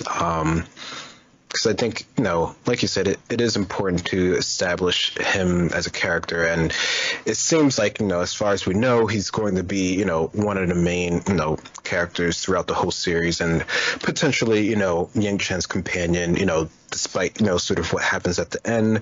I'm sure it'll take some route that, will be interesting and intriguing for where the story actually goes. And, I think the idea that they're trying to show that these two characters, Yang Chen and Kavik, are so similar, and of course they're close in age, is just a comparison point to, show, the potential of what they can do together in the future, regardless of what actually happens. So for the most part, that actually worked. I think, he has his own background. He has where he comes from, like you mentioned, and there's elements of that you can see that play out. And you can also see his sort of transition into sort of the more city-like, waterbender that we can see from other, characters in the whole Avatar franchise that are more sort of like turned to be more sort of city focused. So there's the whole sort of like arc that he has in his character even before he's meeting Yang Chen. And, it's also just, with the way that the story focuses so much on the whole idea of the Avatar companion and what that means, to the world at large. I think it makes sense that we're sort of getting a more in-depth characterization on one that has the potential to actually be this. We do get to see a couple other ones, but they're also a little bit more along the lines of the older side of things. So it seems like when they do that stuff in these stories so far, they always try to keep some of the mainstay of the companions near-ish the age of the Avatar, just for the sake of story and how that would probably work out in the real world as well. So no, I think for the most part, Kavik, this new waterbending character who also has a bit of a history, despite being so young, but of course he's very talented as well, as the book mentions, quite a few amount of times, because your companions also have to be, quite adept at whatever they do as well. Worked for me. Mm-hmm. Yeah, and I think the main thing you get here is that the two do kind of like need each other. Like Yang Chen, it definitely comes across like she needs to have like a friend around her own age to travel around with, because otherwise it seems to just be around all these advisors or older characters who she usually isn't happy with the information that she's getting. And you can see, like, especially the early chapters that we're going to go through here, she seems to have a lot of fun, like messing with Kavik. Their banter is actually really, really good. And he has also, in a way, like needed a friend, as we find out. Like, he doesn't actually have many other friends. So that's a key part of it as well. Because we're only covering the first third of the book here, I think we'll leave it with just one more character before we jump into the chapters, and that is Zhongdu Honshe. His is probably the most difficult name to pronounce in the entire book, because initially, without the audiobook, I was saying Henshi, but it's like Honshe or something like that. So just understand, this is the Zhongdu of Bin Er. He is he's basically our villain for the book, even though there's other characters who are probably like well above him, but he's the one who causes a lot of what happens to actually happen here. Now, I actually like him. He is not the best villain in Avatar, but I think he plays his role very nicely in this book as just, he wants to be your typical Zhongdu. He wants to get in, make his money, and get out. And you feel for him just a little bit, because it is a situation where everything goes wrong on his watch, and he doesn't get to get the benefits of this position that, in his mind, he worked so hard to get, pay for, or whatever. He has one very, very clever move that is a very cool plot point in the book that basically gets him the unanimity, and it's just this sense where instead of choosing to just be a better leader, he in his mind takes the easy way out, which ends up being implementing this desperation plan without fully thinking it through, and that's what loses him this game, this political game, and it's why he's in the position he's in at the end of this book. But I thought it was good of just a bit of a political threat here, but not a mastermind, just someone who is just powerful enough of a position to be dangerous, and that's the plot of this book. I thought it worked, but I think we will be into stronger villains, more focus in the next book. But what were your thoughts on Zhongdu Honshe? Yeah, for him, I think he feels almost along the lines, if we're having to compare it to other ones, maybe along the lines of like a Long Fei type of character, because he definitely has, the potential and the ideas and the machinations and sort of like the plot to like push things forward, and he has a clear idea mostly of the sort of status of things in the world, and he was able to build himself up from from what we understand, like a relatively low position, using various dealings as is known in the Shang cities, to essentially become to the highest position that you can have in the city. Now, he's still at this high position, but he still has masters of his own that he has to sort of answer to. But, that's sort of like the push and pull of the position that he's in here. And like you said, if everything would have worked out best case scenario, he would have been in and out in, what is it, 5 to 8 years or whatever, and, would have been left alone to his own devices. But like you said, unfortunately, everything doesn't sort of quite go his way, and he tends, which it seems like this is in along the lines of his character, is he takes sort of like, what potentially to him would be sort of the easy route out based off of how he got to his position in the first place. And from there, everything seems to fall apart. But yeah, I think as sort of a lesser villain type character, if you want to consider him that, he plays his role pretty well. Like he has, some skills that, is able to sort of, get around, at least initially, from, what's being seen. But he doesn't quite have the full scope of things, or hasn't looked at all the angles from everyone who's involved with his schemes, because he gets to a certain point and then things start to unravel even farther out of his grasp. Mm-hmm. And then I suppose one final thing I probably have to ask this, because the book is so focused on it from a pretty early point. Were you happy with what the reveal on unanimity turned out to be? And throughout the book, I suppose, where were you at on like figuring out what it was? That's a good one. That's a good one. I think, I don't know, when they mentioned what unanimity, what it had the potential to be, of course I'm thinking sort of like what currently in the Avatar world would work, or what potential new things that could work, and what would fit within sort of like the time period that we're in. Because there are, plenty of things that they could do or just, make up. But, if it's going to fit with something in the world, what could work. And when they do finally sort of reveal and, they sort of, try to lead you astray with what it is, I don't know. I think I'm sort of like 50-50 on terms of like, I'd like what happens and the results of it and sort of what it can mean for the future. But I don't know if I was, particularly keen on that being like the thing that actually sort of was the crux of his power, or from his sort of like backup plan for things. I think I like the idea, I like the culture aspect and the world development that it actually brings to the things, because, it's one of those things that we're sort of like, how did this come to be? How did he learn these techniques? How does one become one? So I like where that comes into play, but I'm not sure from the initial onset if that was something that I would have particularly keyed in onto, considering even in the story what they mentioned sort of like as in like an apothecary sort of like drug or something like that, or agent that could have been, something along the lines that could have been the same sort of, I guess, power that they could have had over the Earth King and the other nations. Mm-hmm. Yeah, like I was pretty happy with it. Like the thing with a mystery is that like when you get the answer, like you have to be like pretty happy with it, and I think I was very happy with it, just knowing that, okay, this means we're actually going to finally like explore this, even if it's not in this book. Mm-hmm. It feels like the next book we are going to explore this, and that will be very, very exciting when we get there. I thought a good job was done about sort of, leading you astray a little bit of like, it's this, it fits in 3 containers, Kavik is standing next to it, and then like twisting it around, and then I figured it out before they like very directly told you what it was, and it was just like the connections coming together, and it was like, yes, that is brilliant.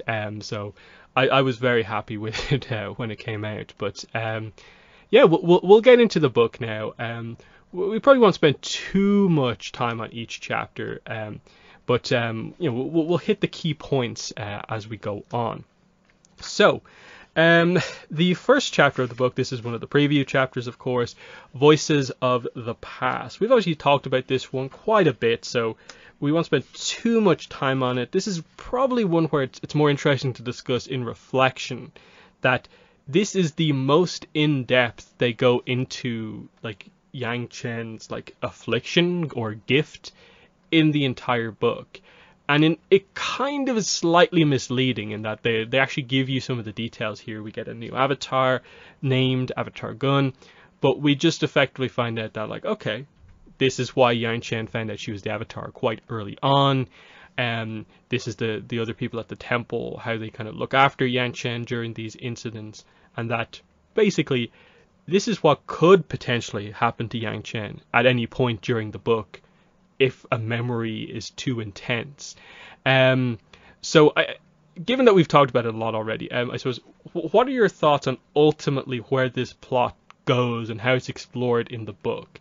Were you disappointed? Like, I was definitely a little bit disappointed that ultimately this led to a lot of relatively vague scenes of like potential things that could happen to Yang Chen. And I liked the reflections on Yang Chen always needing to be aware of, like, is this my memory or someone else's? But I think it would have been better to have more specific instances. That these moments would have, I think, hit harder if she talks about, say, being claustrophobic in this one scene, and she knows that it was this avatar because this thing happened, rather than just, well, in all these avatars, one of them must have been claustrophobic. It just kind of takes a little bit away that it's more mathematical rather than like a specific instance. So the Avatar Gun example is very good, but then it's all very subtle after this point. To the point where it kind of feels like, apart from chapter 1, 2, and then chapter 30, which are all flashback chapters, it doesn't play that big of a role in the book, and I'm left just questioning a little bit, what was the like aim of this as a plot point for the most part? Like, I get it, it is meant to be Yang Chen has to find her own way as the Avatar, because even though she has this gift that connects her more heavily with past avatars, their advice can't solve her problems. But I still think there's a little bit of like the writer in a way not wanting to give any other specifics on avatars, and that's kind of a lot of why this plays out the way it does. But what were your thoughts on how this plot worked over the rest of the book? Yeah, I think I understand your point of like the potential of this ability and what it could actually mean in terms of the story is a lot more than how it was actually used. So, and from that perspective, it's sort of like almost like a missed opportunity of what they could actually do in terms of like expanding the world and expanding, what we currently know of the Avatar. And, if they don't do that, is because of just sort of like the restrictions that they wanted to have on the story, or restrictions that they wanted to have on the world, or just because they just, it would have been too much to sort of think of that. Those things sort of do factor into it. I think, like you said, it is really a key thing that sort of is shaping her character and her sort of outlook, which I think, all the avatars to some degree have to learn that. She just has to learn that more directly, because it can actually really affect her physically in the current time, the current characters. And there is, at least one good moment where they do mention, how it doesn't really matter, and that's sort of like what she has to do and figure out on its own.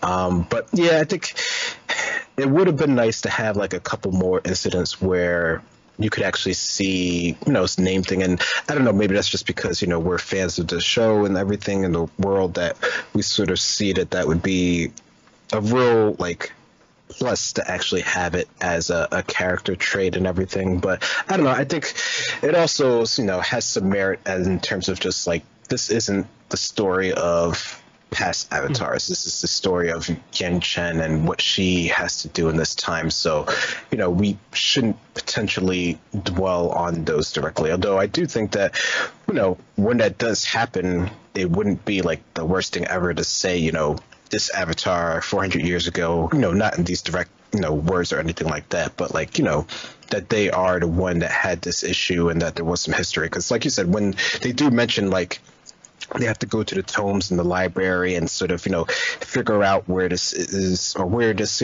person that was related to a past avatar place in history, that does come out pretty cool. And at least in this current time, they have the means to figure it out. Like, there's chronicles in history. Now, of course, we know that everything gets destroyed later on. So in the larger scheme of things, it doesn't quite matter as much. But currently they do have the potential for that. And, something like that, it seems like it works to help her as a character, as in sort of like to get her down from whatever ledge she might be on because of the past history. So in that case, it seems like it wouldn't be the worst thing to include it, just for the fact that it'll help out Yang Chen. So there definitely is, you know, some positive they could have had to actually including it a little bit more if they wanted to. Yeah, because like one of my favorite moments is much later on in the book when she's talking to Ayunarak and she kind of like says like, this is why this doesn't work. Like I felt the shame of Avatar's past. It would have been nice to get like examples of that to show very, very clearly why Yang Chen takes this somewhat unique path as an avatar, because, you know, this avatar in a way fell to this particular fear or this weakness, and that she feels she has to avoid all of them like at all costs. That's why she, especially at the start of the book, is very like, you know, whenever someone mentions like Zito, she's just like, oh, you're mentioning him, that I'm not as good as him, and you have that like arc over the book as she comes to realize, now I can use that to my advantage. But it would have been nice to get just a few other references, because obviously you don't want the book to be bogged down like every chapter she's mentioning the events of like a previous new avatar that we never knew about before. But in the same way that ultimately like to Escape from the Spirit World, which FCE has mentioned multiple times, is the source of a lot of what he bases the, you know, the books on. Like if in a way, if those web shorts didn't exist, he might not have been able to write these books. That sort of thing. That works because it's Aang learning about, you know, what it is to fail as an avatar by getting actual detailed examples of other avatars failing. So you understand in comparison to Karuk, you know, Kyoshi, Roku, what Aang's failure is like and up against. And I think they try to do that here, but they have to rely on a lot of just like vague moments of like, an avatar in the past must have been dishonored as a fire avatar, and that's why she feels like revulsion when she sees all the top knots cut off or something like that. Whereas like, would it have really been a problem to just mention the name of a fire avatar past who had a dishonored moment? But we'll move on. That's that first chapter. The second chapter is a quite quick one, where it's like 3 years later when she's 11. So it's Yang Chen and Jetson meditate into the spirit world, and it's a big proof for Yang Chen that her powers work normally, and it is just this past avatar connection that is the thing. It's still, she can still go into the spirit world, and it seems like everything is fine. She's really happy. It gets across that Jetson is this really, really important person to Yang Chen. Now, the big thing, and I think we talked about this before, is that there's likely more to this chapter. Turns out there is.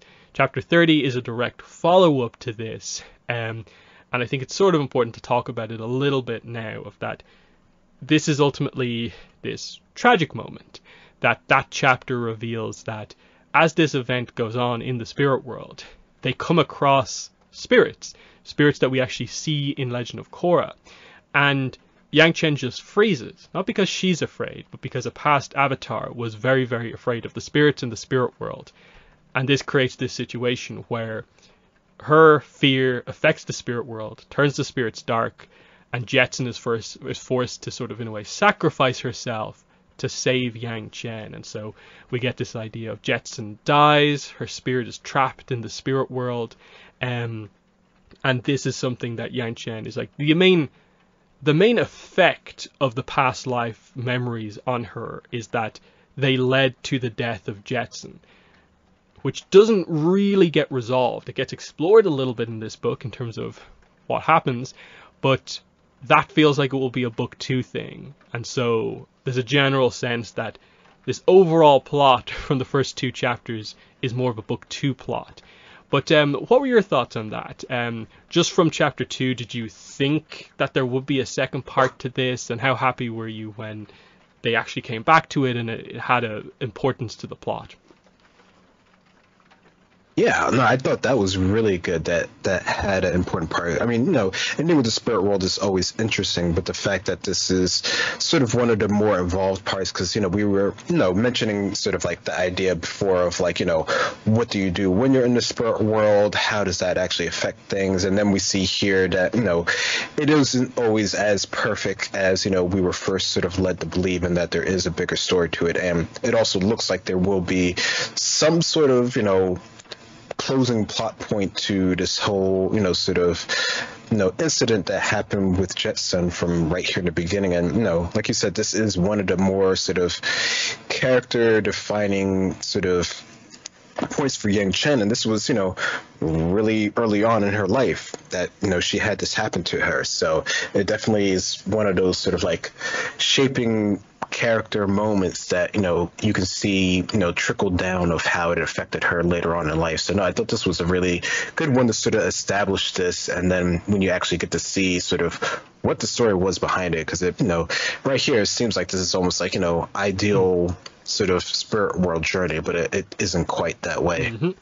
The third chapter is called Voices of the Present, not the Past, and this is the first Kavik chapter in the book. And so we obviously get introduced to Bin here from his perspective. We see that we get the explanation of things starting to go wrong in Bin There's a riot about to go down in like the international quarter of the city. One of these Shangs called Tein has obviously done some stuff that's wrong that the people have an issue with. You learn about what he did later on. And so they're kind of outside this shrine that he's about to come out of. And as Kavik walks by, it's revealed that like the other people are like, yeah, we hired an errand runner to get the information, which is why we finally pinned him down. He'll have to talk to us about what he did to us. He cheated us. And Kavik just basically walks away, and it's kind of like, oh yeah, that was me. I was the errand runner that was hired to get that information. So he heads off. We see his new job is that he has to go to this ice hotel, basically, called the Blue Manse. And he is tasked with going up to one of the rooms and stealing any important information he can get from that room. He doesn't know what it is, but he heads up there. It's a pretty cool action scene. Like he water bends into the wall and slowly climbs his way up here. There's a big time limit here on sort of like frostbite that he could die from the cold. And he gets across that like he is a skilled, but he's not this like powerhouse prodigy bender. So it takes a lot of time and effort to get what he wants done here. So he makes his way into the room, looks through the documents, and then right as he's about to leave the door, who comes in the door but Yang Chen? And this is the kind of surprise moment. This is the way things are going to go for Kavik for these first couple of chapters, is that Yang Chen is just going to walk in at inopportune moments and really troll Kavik here as like she gets involved in his life. So lots of stuff in this opening chapter that are quite nice. Even little details like you find out that like the Earth King, how devastating he can be, like throwing people up on the walls and stuff like that. He's purging traitors from his court. That is a threat ultimately to this. And yeah, just the tensions in Bin This is why Yang Chen's here in the first place. So what were your thoughts on this opening Kavik chapter?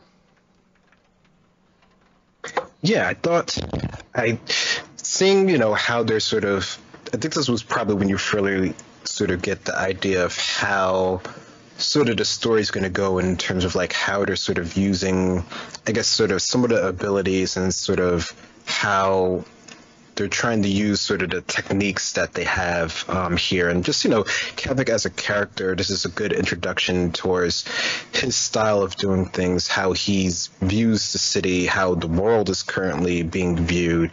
Just the whole idea with like the Earth King and sort of his court, like that's the way to describe it, it sounds, pretty bloody what's actually like going down in there. And the fact that, we're starting here with the potential for like a huge riot, and they're trying to sort of confront a Shang directly, that they had to use some backhanded ways in order to actually, get him into a location where they could actually meet him, really just sets the stage of the current sort of, I guess, turmoil that's going on in the city, and maybe the world at large overall, with the whole idea of the Platinum Affair.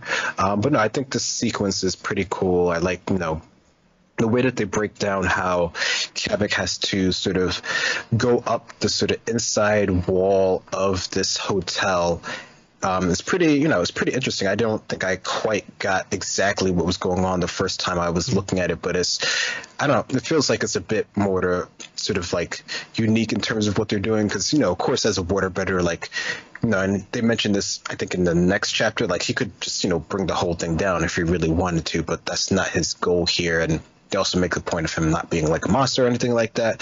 So it's pretty cool to see the technique here of how he actually goes about this, and how there really is sort of like a limit to disability, because if he did it like quite the wrong way, he could basically get frostbitten and die from that sort of situation, which almost is what happens later on.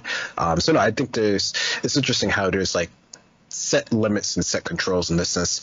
I don't know, sometimes when you think of Avatar and the abilities that they have, besides the fact that there is like a finite exhaustion energy limit, that it almost seems like sort of like without limit depending on the skill of the actual bender. So I think this worked out pretty well. Yeah, because this is where we get the Kavik the Lesser, Kalyan the Great comment. And at this point, like, you've no idea who Kalyan is. It's not said that that's his brother, but you on a second reading realize that, he mentions him here. And I think the context in which he mentions him is that, like, Kavik says that, like, he has to melt the upper part of the wall and then use the water that runs down to like increase his platform, and that's how he like goes up the wall.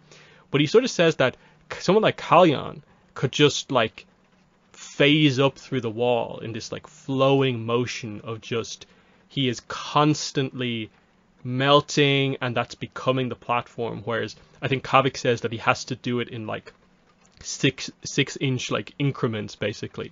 So he has to like a very set order. It's not as flowing as like a master bender like his brother. So that's kind of cool. The other thing, of course, is that Tain comes out, doesn't speak to the crowd, and just sends thugs in to attack the crowd. Like, that's how they deal with problems here. The Shangs, the leaders of Bin and that's part of the problem of like they don't want to and don't really know how to actually fix things for the people and make things better. So that's a key point as well. Chapter 4 is called Flight. Very short chapter. It's just like 3 pages. It's basically Kavik tries to escape. He grabs a ladder, basically falls through the floor using water bending, but his feet get trapped kind of randomly. And then he gets captured after a little bit of an action scene. Yangchen arrives in and is like, don't harm him, bring him downstairs, I'll talk to him in a few minutes. And it's just like Kavik nearly got away but didn't. Later on it's revealed that Yangchen was the one who sort of like froze him in the floor, and that fundamentally he would have gotten away if Yangchen wasn't there. So this is why she's impressed by him and actually seems to want to talk to him. So a little bit of an action showing that I think this is where we get the reveal that his style is sort of like a wrestler. So he tries to go low and sort of knock people over rather than just aiming for the face like most people would. So he's a little bit more subtle and careful in his approach. So your thoughts on this escape sequence here? Yeah, he definitely does have, I guess, somewhat a different style of waterbender, at least from what we're, sort of making a point of mentioning here, which, I don't know, I think it's cool that he has his own sort of way of doing things because it makes him stand out from what we've seen. But yeah, no, I think overall this I guess, sort of escape or attempted escape scene works well. I mean, this is like your typical sort of thing. Like you break into some place and then things go haywire and you have to try to figure out how to get out, in front of all the different people. And like you said, like if it wasn't for, Avatar Yangchen sort of stepping in, it seems like he would have gotten away pretty quickly. And even him himself doesn't realize what was the force that pulled him back, because it seems like, as in with like most people and things like this, and this will come up later on when we're talking about it, the whole sort of like air element aspect of how to sort of like counter it is something that people just don't get until they have to confront with it directly, which, considering how the air nomads are somewhat isolated-ish, or at least in terms of like dealing directly with people, it kind of makes sense that even in this time period, people still aren't sort of like 100% like aware of what they can do, what their abilities are. I mean, I think this comes out, particularly keen later on in the later chapters when they're sort of fighting with unanimity, sort of like what the technique that Yang Chen is using in order to do things. So, no, I think that part works here pretty well. And, Kavik is still pretty cool with how he almost gets away from things. Yeah, like it is a good point in that, like, you realize that, oh yeah, even when there are now air nomads around, like, whoever from other nations trains with the air nomads to even know what they're capable of, who spars against air nomads in fighting. So it is like ultimately a very secretive, full-on technique that really only, I guess, like the Avatar and then a couple of like the best masters in the world who might like research it would know about. So it's this point that we say like, oh, in like say ATLA, that because the airbenders haven't been around for 100 years, no one knows how to fight them. But I think the point is more that even if they were around more recently, they probably still wouldn't know how to fight them, because when would you be fighting an airbender is kind of the point. Because otherwise, like, they are viewed as being like, if there's even one air nomad in your city, like, they can bring peace to that city type thing. So no one's attacking them randomly as well. Next chapter is called Forgiveness, I believe. And in this chapter, we see that the guards ignore Yang Chen. They beat Kavik, but she just arrives in and is just like, yep, your guys are fired. I told you not to do this. Go down to Boma, tell him that you're done. And then she speaks with Kavik. She heals him to make sure he doesn't get frostbite. So it's revealed that she has waterbending healing. They cover a few things, like Yang Chen gets some information about, like, oh, so you're confirming it here that Bin-Er is known as this city of spies and errand runners, and Kavik is one of them. He does reveal here that he's independent. He doesn't work for any of the Shang merchants. He just works for other people. And we basically just settle on this idea that right now Yang Chen just decides, okay, I'm going to give you some money. She asks him like a few questions, like, do you live on your own? He's like, yeah. You don't have any family, so you do this to survive.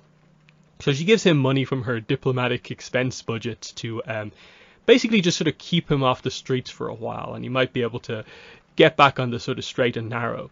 And they more or less say goodbye to each other in this way, because I suppose fundamentally Kavik didn't take anything, even though we know he took a letter. He didn't hurt anyone really, so okay, Yang Chen's letting him away with this because she doesn't believe he's the worst person in the world here. But then we get a chapter cut, and when we come back, he arrives in the Water Tribe district, and it's just revealed that, oh, he's full on lied to Yang Chen. He has a family, he lives in a relatively big house considering the area, and it's just like, hey, what's for dinner? Interestingly, though, it's not just this terrible thing if he lied to the Avatar. He does give like all of the money to Mama Ayunarak, who it's revealed runs this sort of like restaurant that gives out food to people who are struggling in the Water Tribe district. So it's this kind of weird contrast where like he's got this kind of good heart, but he just blatantly lied to Yang Chen for it. What right now doesn't really seem like any particular reason, but we sort of learn later is more that like his mission is very focused on a specific member of his family, and he doesn't want her to get involved in that at all. So, an interesting chapter for sure. But what are your thoughts on this one? Yeah, a quick one here, but I think, I know, it sets the stage for their, beginnings of their relationship with each other, just in terms of how, at least at this current time, she's able to sort of, she's trusting him on face value of what he's actually saying, even though we know that later on, she wasn't quite, leading it along this sort of way. But, you can see that, at least from his perspective, this is what, most of the people in the city would do as sort of these errand runners, spies. And, this is how they sort of function in the city. And, he also tells her a couple of other things that are currently happening in the city that she isn't quite aware of. And you can see her lose a little bit of control, showing that, her perfect mask of like serenity isn't always in place at this time. But, you can see that her heart still is in like the right place, and she gives him the money, and that, she lets him go after healing him, which I think is cool that, she has sort of these healing abilities, which we know for all waterbenders, it isn't quite like sort of like an assumed thing that you actually have. Of course, most of the waterbenders that we come across that are pretty proficient, of course, have this ability, but it's still cool to see here, and the fact that it gets used later on as well with two of these characters. So it's definitely seems like they're making a point that this is probably one of the things that adds towards her sort of like legacy as sort of like one of the better avatars throughout the annals of like history or whatever, because she does go through this extra effort to actually like heal people directly. She's a really like face on sort of avatar, as we see mentioned later on as well. So next chapter is Kavik is talking to his parents, and they're kind of asking him like, where has he been? Because the lie going on is that he's not an errand runner to his parents. He's been working at this tea shop. So he tries to say that like, oh yeah, I was just at the tea shop.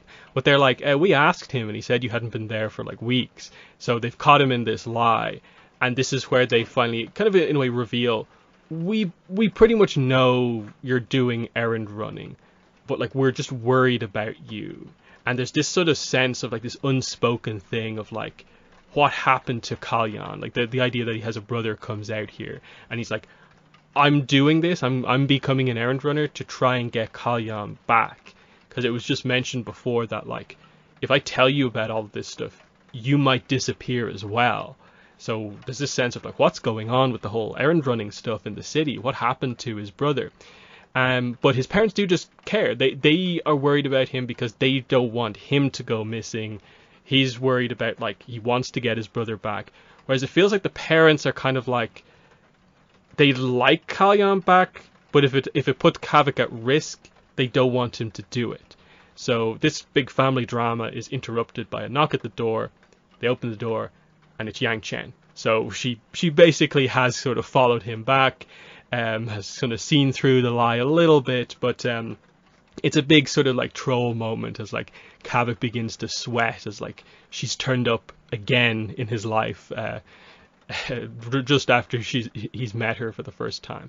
So I like this chapter a lot. I like the dynamic with his parents, and that, they have this sort of tragedy of like whatever happened to Kalyan, and they don't want the same thing to happen to Kavik. But Kavik is very set on, I want to get him back, because he doesn't know what happens. He looks up to his brother. I think this is a really strong dynamic. But your thoughts on this chapter? Yeah, I think the dynamic is pretty strong here. The fact that we have sort of like a family grouping, I think it adds a sort of a unique element to the story, because a lot of times we see our sort of like main characters that are usually pretty younger, sort of like on their own and dealing with things. So the fact that we do have sort of this family component to the story, it adds another level of, I guess, sort of complexity of things. And I think, it sort of like works out in like the best case scenario when, they actually interact with Yangchen later on, and, what actually, how Kavik actually works with the Avatar. So it's sort of like, it almost has like an out sort of scenario here, because they're sort of like so for the Avatar and everything. But still, the initial idea that there is this strife in the family, that one brother has gone, another brother is still there, but the younger brother is trying to figure out things. I mean, granted, it's not like the most sort of like unique sort of situation ever, since we have seen some of it in sort of chorus time, but for the most part, it's a proven story trope that tends to work pretty well. And they do a couple different things with it, and when we get to later on chapters, they do even more different with it, that I think for the most part for me, it works in terms of what they're trying to push forward with Kavik's character. The next chapter, The Visitor, obviously Yangchen comes in.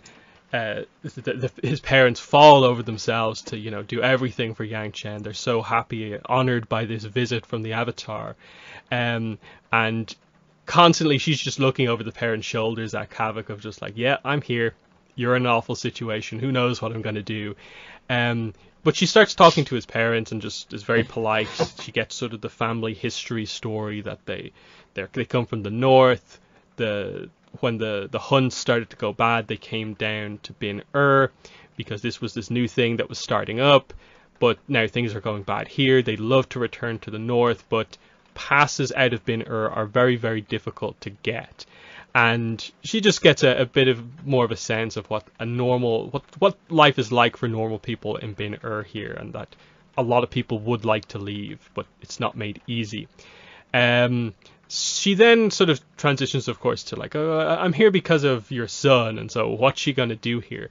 But she starts a lie to basically give Kavik an explanation about how he in any way came into contact with the Avatar. And it's just this story about how, oh yeah, I got this important document back for you. We didn't interact directly, but I didn't realize it was for the Avatar. But she's kind of saying like, your son has done like the world a great deed today.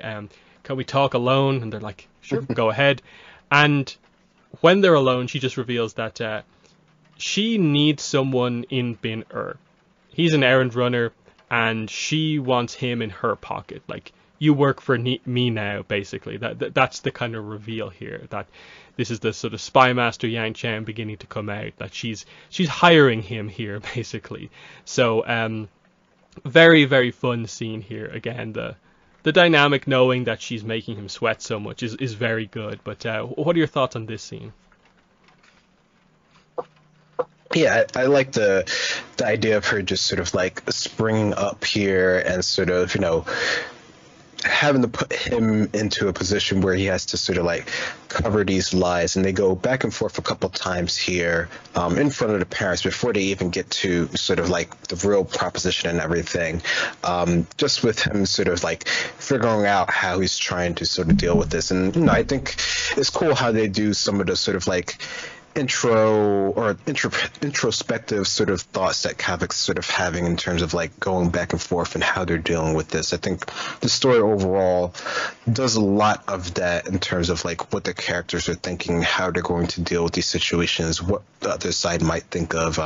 It really plays up that sort of aspect of what they're sort of thinking and how things might go for them. So I think that was pretty cool here. And, you know, just the fact that she shows up to this family sort of like, you know, out of nowhere and sort of has this idea of like sort of like a visit of alms, and just sort of, I don't know, I think it's interesting overall in the story how they're sort of putting up the culture of air nomads in general, and how they're sort of being, you know, still very sort of revered in this period of time. You know, they really have sort of a strong presence in the world. And even later on, when Kavik does sort of get out of the city to see sort of where there are even more sort of air nomads all around, you know, his initial thoughts of this is just, you know, what his parents do in this sort of situation where they sort of like fall over their heads over heels in order to sort of appease, you know, the air nomad, or, you know, an Avatar even more so.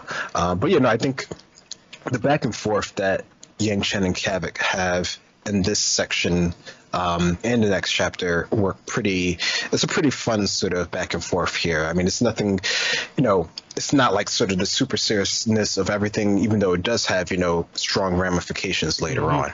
Yeah, there's a few nice moments in that chapter, like the father's like, no, there's meat in the stew, don't give it to her, and the mother nearly dies thinking that she's like going to feed an air nomad meat, and Yang Chen talking to Kavik is like, you're a rich kid. It's like a fun moment, and that like it directly points out that like, oh yeah, it is notable that they live in like a 2-story wooden house, whereas everyone else lives in either ice huts in the winter or like sod huts in the summer.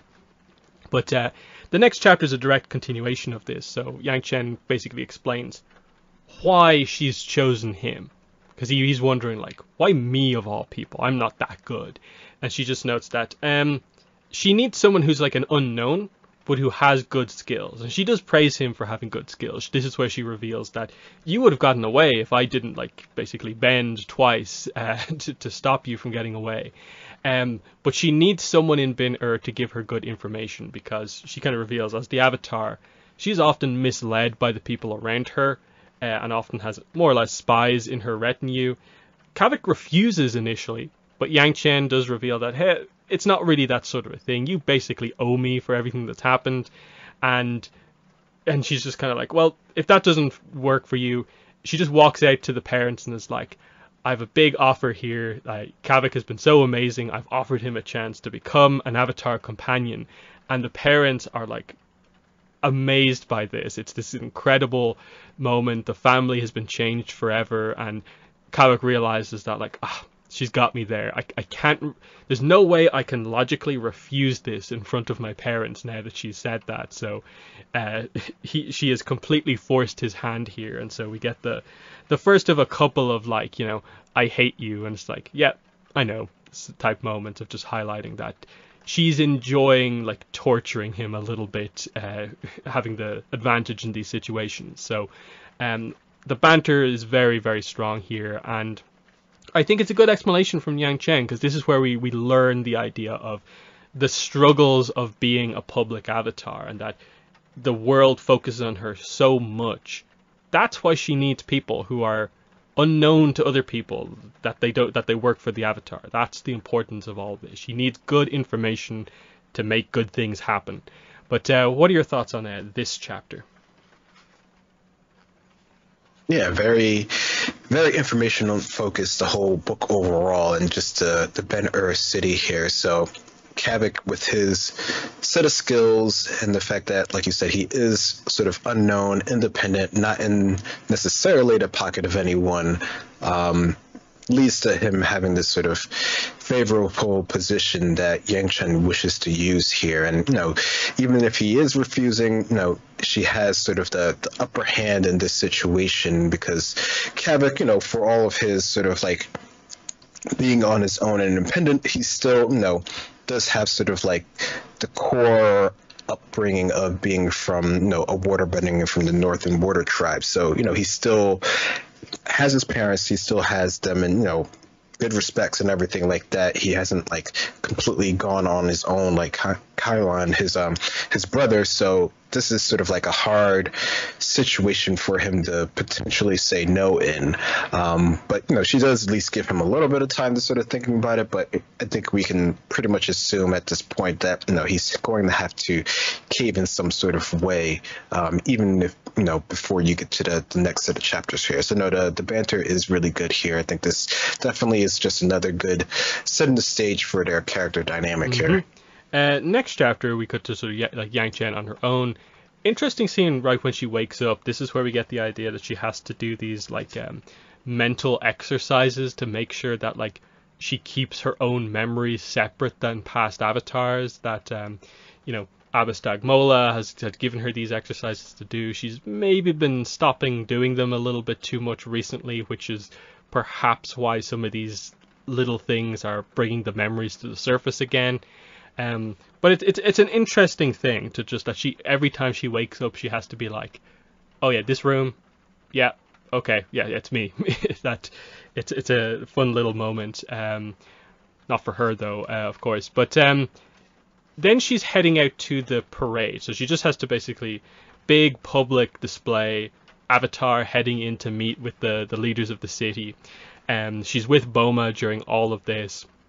And so she's on her bison Nujian, and they're walking through the city. The people are, of course, angry, and they see like a parade for like a celebrity basically as being a bad thing, that they don't necessarily believe the Avatar will get anything done. So they're sort of angry at her as well. Stuff starts to be thrown. No one can hit her, but someone hits Boma and he starts to bleed. And Yang Chen loses it a little bit here, and like Nujian does like a tail slam at the crowd. She throws something back at the crowd as well, and is just kind of like, I'm here to help you. So it's just this moment to get across that Yang Chen's sort of been a little perfect up to now, but here's the sense that even she gets frustrated by things. She understands why the crowd is angry, but and in a way understands that until she gets something done, they're not going to be like super happy about her being there. But it's a frustration for her that like Boma has kind of suffered for, basically poor leadership from the Shang merchants. So an interesting chapter overall, a few interesting points here. But what are your thoughts on the parade here? Yeah, I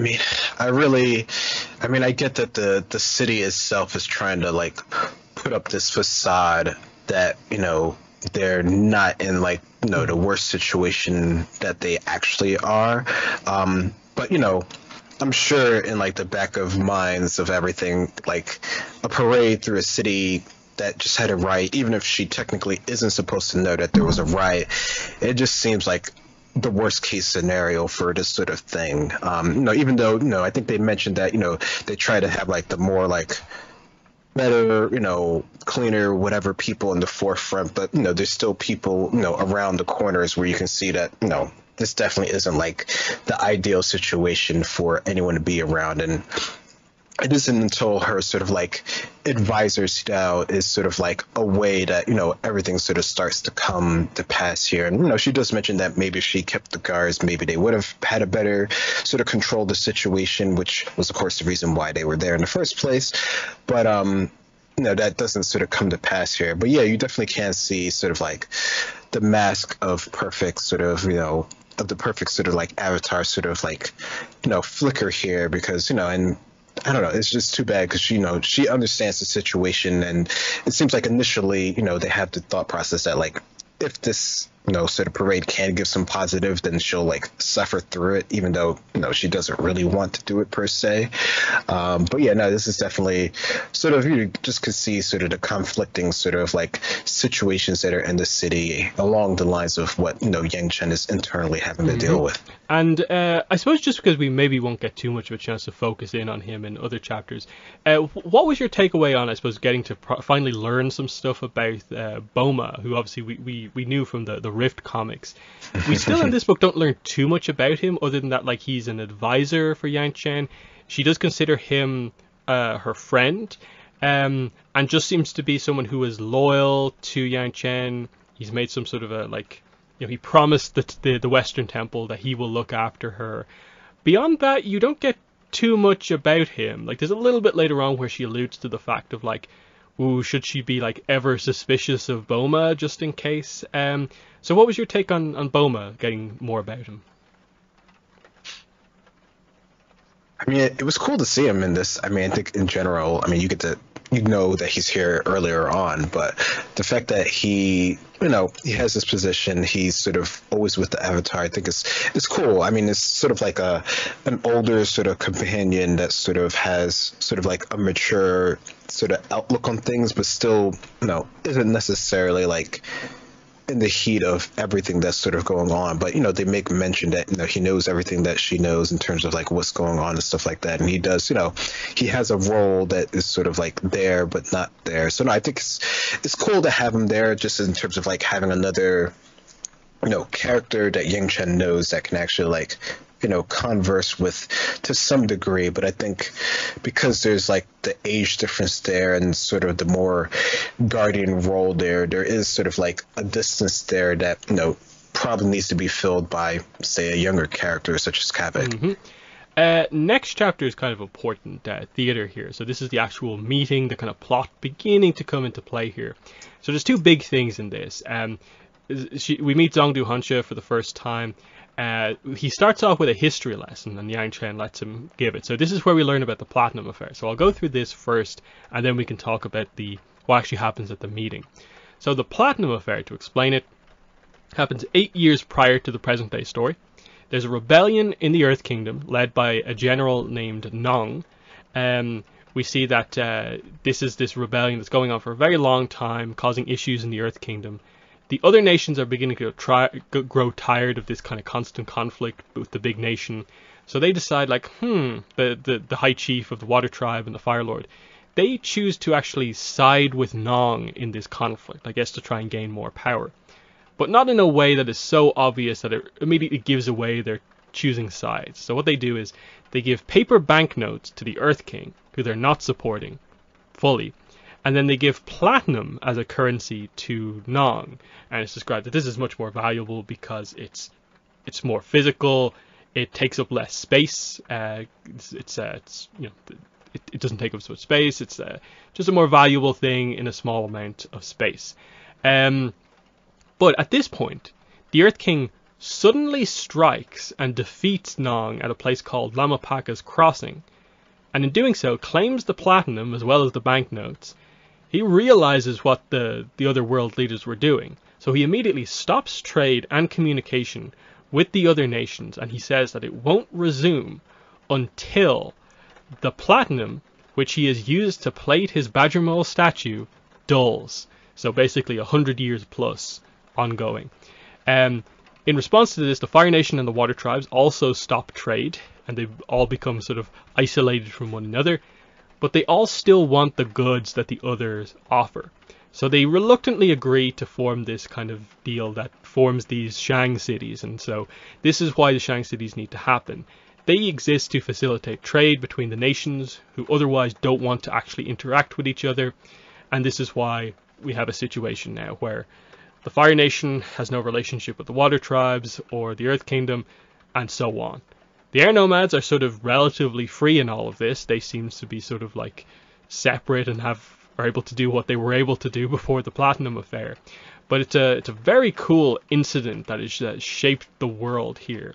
What are your thoughts on this when we finally got the full details on the Platinum Affair? Yeah, this is pretty cool, I think. The fact that, this one sort of incident within the sort of Earth Kingdom sort of sparked the world sort of conflict that they're now all having to deal with. And it's a relatively, recent event that actually happened. So I think, like you mentioned earlier on, that this is still pretty much in most people's minds. Like, a lot of people could think of before this was actually like the way things was. So the fact that this is so recent, I think, it makes it pretty sort of, I guess, intriguing that this is the current state of things, and the fact that in theory this, will last a lot longer, if everything went the way that it went, which I'm sure things will change, of course. But no, I think this is, I don't know, it feels like it's a pretty, I don't know, maybe unique or just sort of a cool situation in terms of just story-wise of how things are actually being done. And there, was something that actually came out with it, because they do still, the leaders of the world, they realize that there are certain things that either they just don't want to give up, or that, they can see the benefits of the other nations, but they just don't want to deal directly with them. Mm-hmm.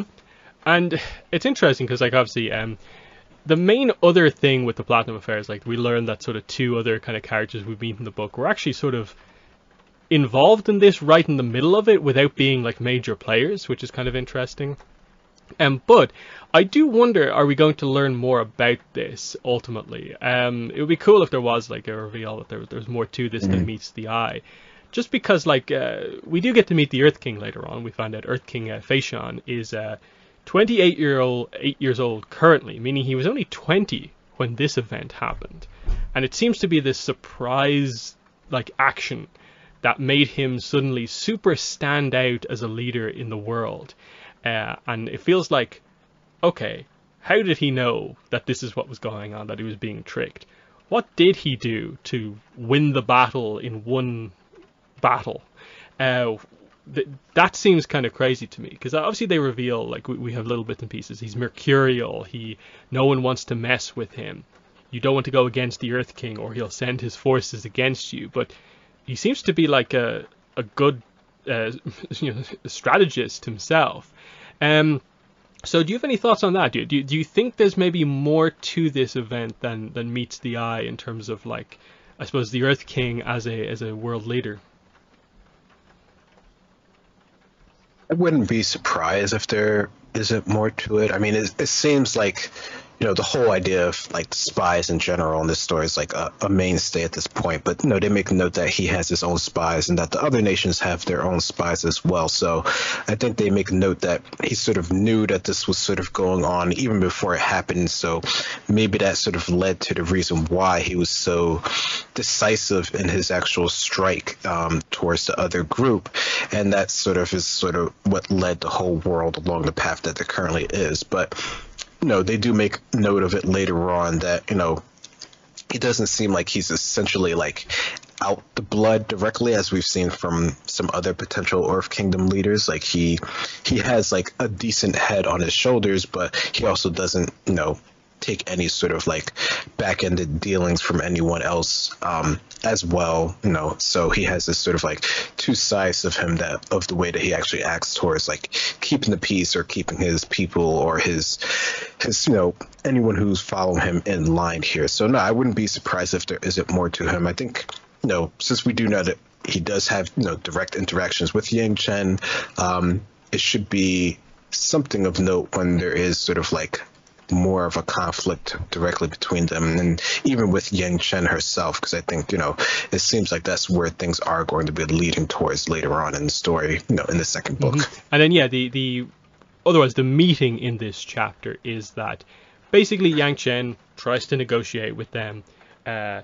Things are bad in the city. I can help you. I've done all this research. The reforms that were made in Omashu, I can help adjust them and make massive improvements to Bin-Er.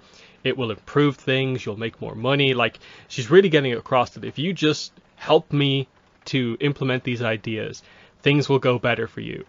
And she basically just gets like dismissed. They're like, yeah, okay, we'll think about it. Like, we don't want to do anything right now. We'll think about it. And she's kind of like, I will help you draft up these ideas if you don't know what to do. But they're kind of like, okay, we were trying to be nice to you, but there's no spirit stuff here. They really insult her over the idea of like, you actually believe spirits exist almost. And they just basically say, you have no power here, so we won't be dealing with you. That they just want to keep things the way they are. That they don't actually seem to care about improving things for the people, like, at all. So, this is, I suppose, a general idea of, like, I suppose you get the idea.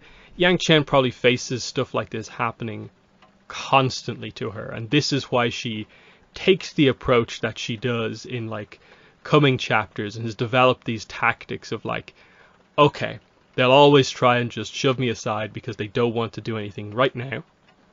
But then I can spy on them and get an advantage. And that's what she's planning to do here. But right now, it really hasn't worked, even though she's offered them the perfect out. So, and the interesting thing about this is that, like, Zhongdu Hansha is introduced here, but it's more of the other Shanks that are ones that are the ones that are, like, really, like, insulting her. He still doesn't really want to deal with her, but it's the other ones that really make the mistakes in this agreement. But what are your thoughts on how the meeting goes? Yeah, I mean, he definitely, and they make note of this, that he plays more the mediator type of role here. But, you definitely can see, the power of, this meeting and the city in general is from the people who are sort of making all the money. And that would be, the Shang merchants. And they're the ones, that are sort of being in play here to sort of put in front of the Avatar, especially the one that makes note of, the fact that there's no spirits here, you have no power over, the current situation of things, directly into, the Avatar's face here. To even make, the note of that, maybe what she did before wasn't really, a spirit. It was, more of a typhoon that was actually, she had to deal with, which, to me still sounds like a crazy thing that you have to deal with. But, I guess they're, since they have the idea that the Avatar isn't actually going to, like,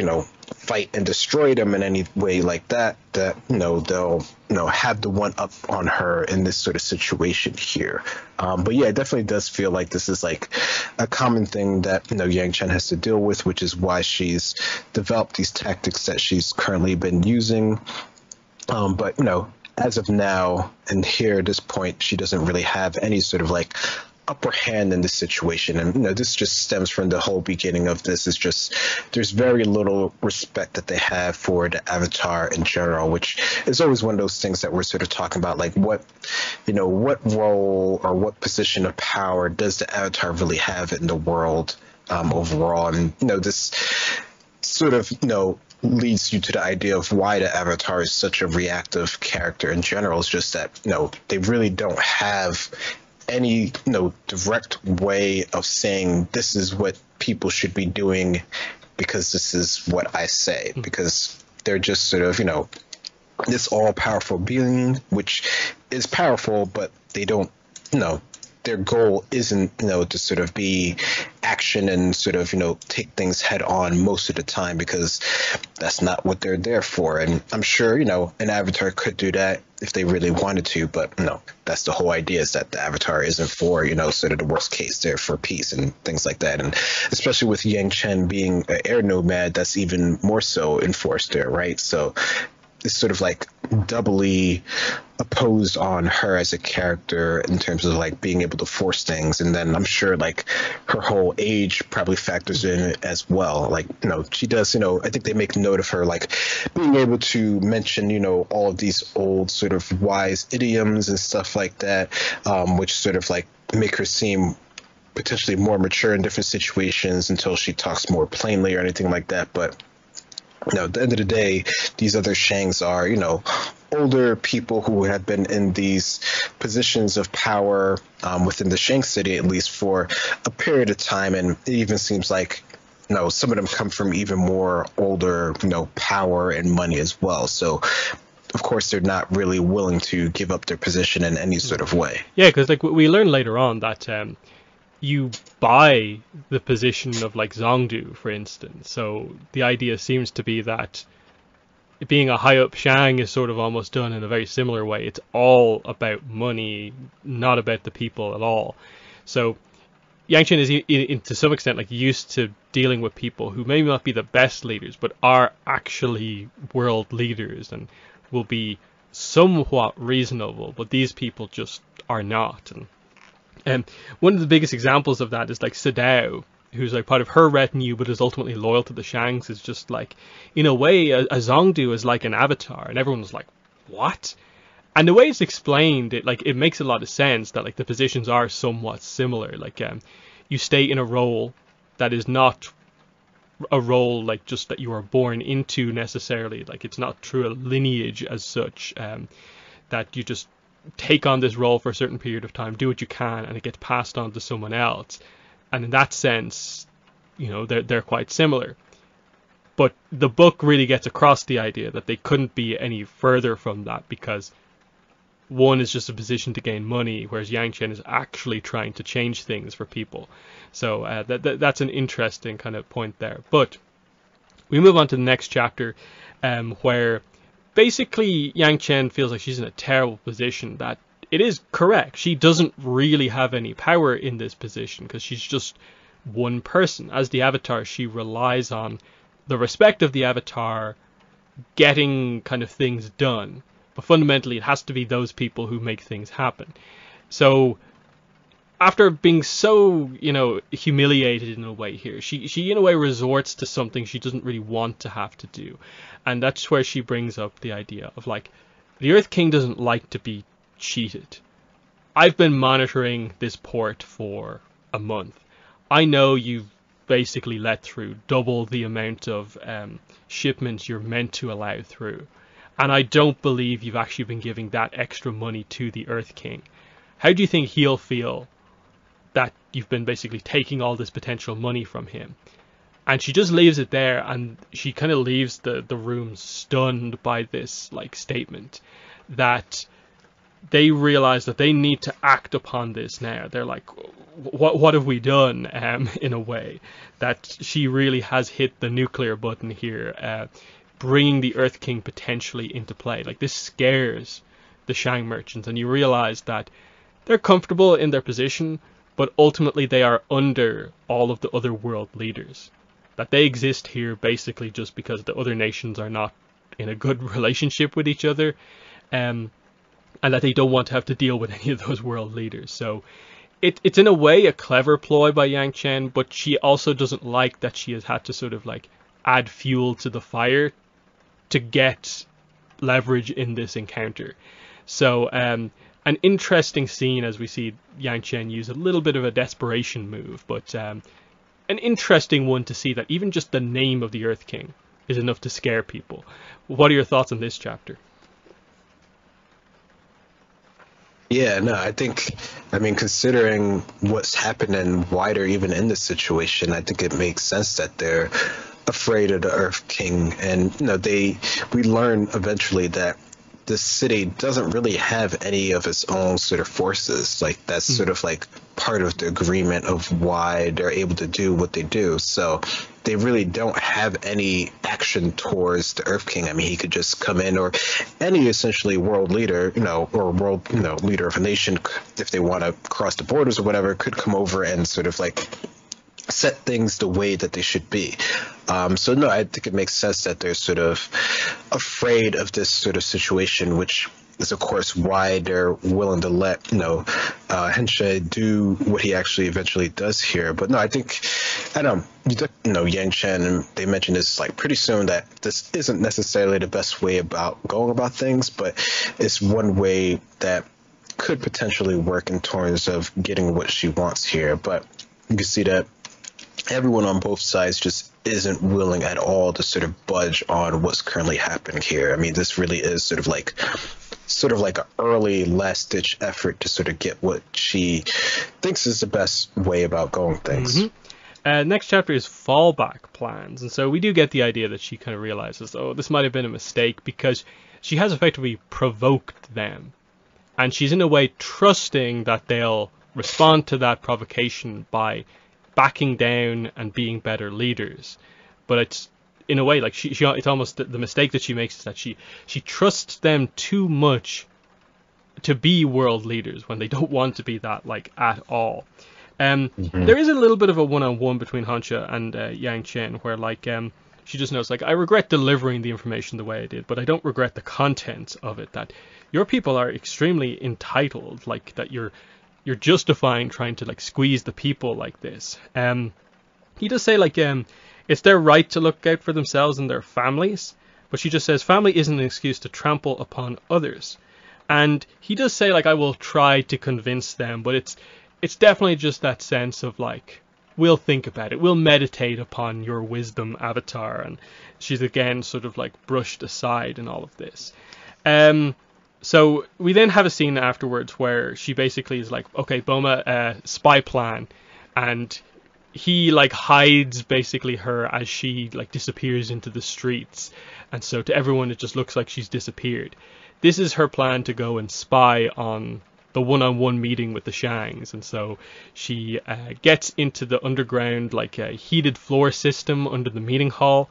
There is a little bit of an kind of like past Avatar fear moment here, where we get the idea that she feels a bit claustrophobic, but it's not her feeling that, it's a past Avatar feeling that.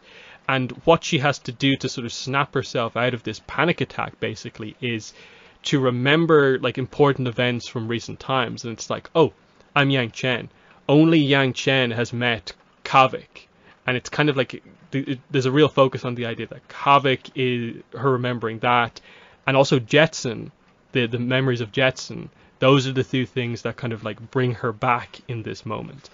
A little bit of a bending scene here, like she sort of fires herself like an arrow throughout the heating system to get to where she needs to as quickly as possible, with the idea that the chapter just ends at a point where she's in position, ready to listen to what they have to say to each other with her not around. There's some slight discussion about the idea of like Boma is a bit upset that she has to do more spy work as the Avatar, and she considers that the whole time herself, of like, did other avatars have to do things like this, spy on meetings and the heated floors of meeting halls, but this is what needs to be done, and it works out for her very well over the course of this book. But what are your thoughts on this chapter? Yeah, the spy master here. I think I like the idea that an avatar doesn't always they can't always be sort of the public facing sort of character that they have to be. Like sometimes, as they mentioned in this one, they have to get a bit dirty in order to get the information or to find out what is truly going on. And yeah, like you said, it does work out for her benefit here, because she would definitely have been really in the dark. Like the story would take a huge turn if she didn't know the information that she eventually learns from this meeting here. So I think it definitely was sort of work here. And I like how this sort of ties back to the earlier sort of documents that she had in terms of like understanding the floor plan of this area so that she can actually get through the heated vent system that they don't use for whatever reason, but it's like the perfect way of her getting through and spying on the different situations here. And yeah, this is another one of those times where we do get sort of the memories of the past here influencing her present. But she is able to pull out. I mean, I think, would this have been another one of those situations where it would have been cool to get sort of the name of the avatar and sort of what was the situation? Maybe it could have added a little bit more bulk to the chapter, which might have been cool to have, or maybe it wasn't really quite that important, but you do get to see a bit of like sort of the switching back from the different type of bending that she's having to do underneath the ground, from the fire to the earth to the air to the, just getting around in this sort of tight area of space. So that's definitely cool to see how, the elements are being used in this situation as well. But no, I think this is definitely a cool sort of like in-between point here of just getting from A to B. The next chapter here, Outside Options, this is where, in a way, the book, the proper plot of the book begins to come into play. This is why this becomes more than just a simple incident in this town. So it's from Hancha's perspective. We see that he's sort of panicking, the other Shangs are panicking, waiting for him to come back in. It seems to describe that like he was sort of like crying almost in this situation, like in a way, the start of this, why did this happen to me on my watch? But you get a little bit more of the actual sense. He has seemed somewhat reasonable around Yangchen, but you see a little bit of that cruelty begin to come out here, where like he just sends one of his like watchers, it says here, Miki, up onto the roofs to look for Yangchen in this terrible situation. Like it's icy, the structure is going to fall, and you see that we randomly cut back to that over the course of this chapter. Like someone's on the roof, someone falls off the roof. Yangchen finds an unconscious woman and does her best to, get money out to look after her medical bills and stuff like that. Like, he doesn't care about these people, and that it's even said here that, like, he made sure to get their loyalty by, like, forcing them into these positions by, choosing people who would have no other way to sort of gain money than to work for him. That's how he gains his loyalty. But the others are panicking. He comes back in and realizes, okay, look, there's only one way we're going to do this, and that is that we have to not do anything the Avatar says, do the simple thing. Instead, let's get ourselves out from underneath the power of the Earth King. What about we use unanimity? And it's this kind of contrast of like the younger Shang merchants are like, what? And then the older ones are like, isn't that just like a myth, like from like your predecessor talking about that? But he's like, no, it's true, and it's finished, and it will solve all of our problems. That basically this will give us enough like power to force negotiations with the Earth King. He won't be able to act against us because of this weapon, and all of a sudden the Avatar, won't have any leverage whatsoever in this situation. We can just continue to do things as we have been doing, free from everyone, basically. And so he kind of, builds this up. Like he gets the support of everyone here. And it's like the future of the Shangs has been, fulfilled here in all of this. And again, it highlights, that some of them are like, you better make sure that I get what's coming to me, like they're all just about the money overall. So he's going to send Sadao to Jonduri because Zongdu Chaisi in Jonduri, she's the one who's currently in possession of the unanimity because she has helped to sort of finish the research on it and bring it to fruition. So Sadao is going to send that kind of message because she doesn't really, take messenger hawks basically.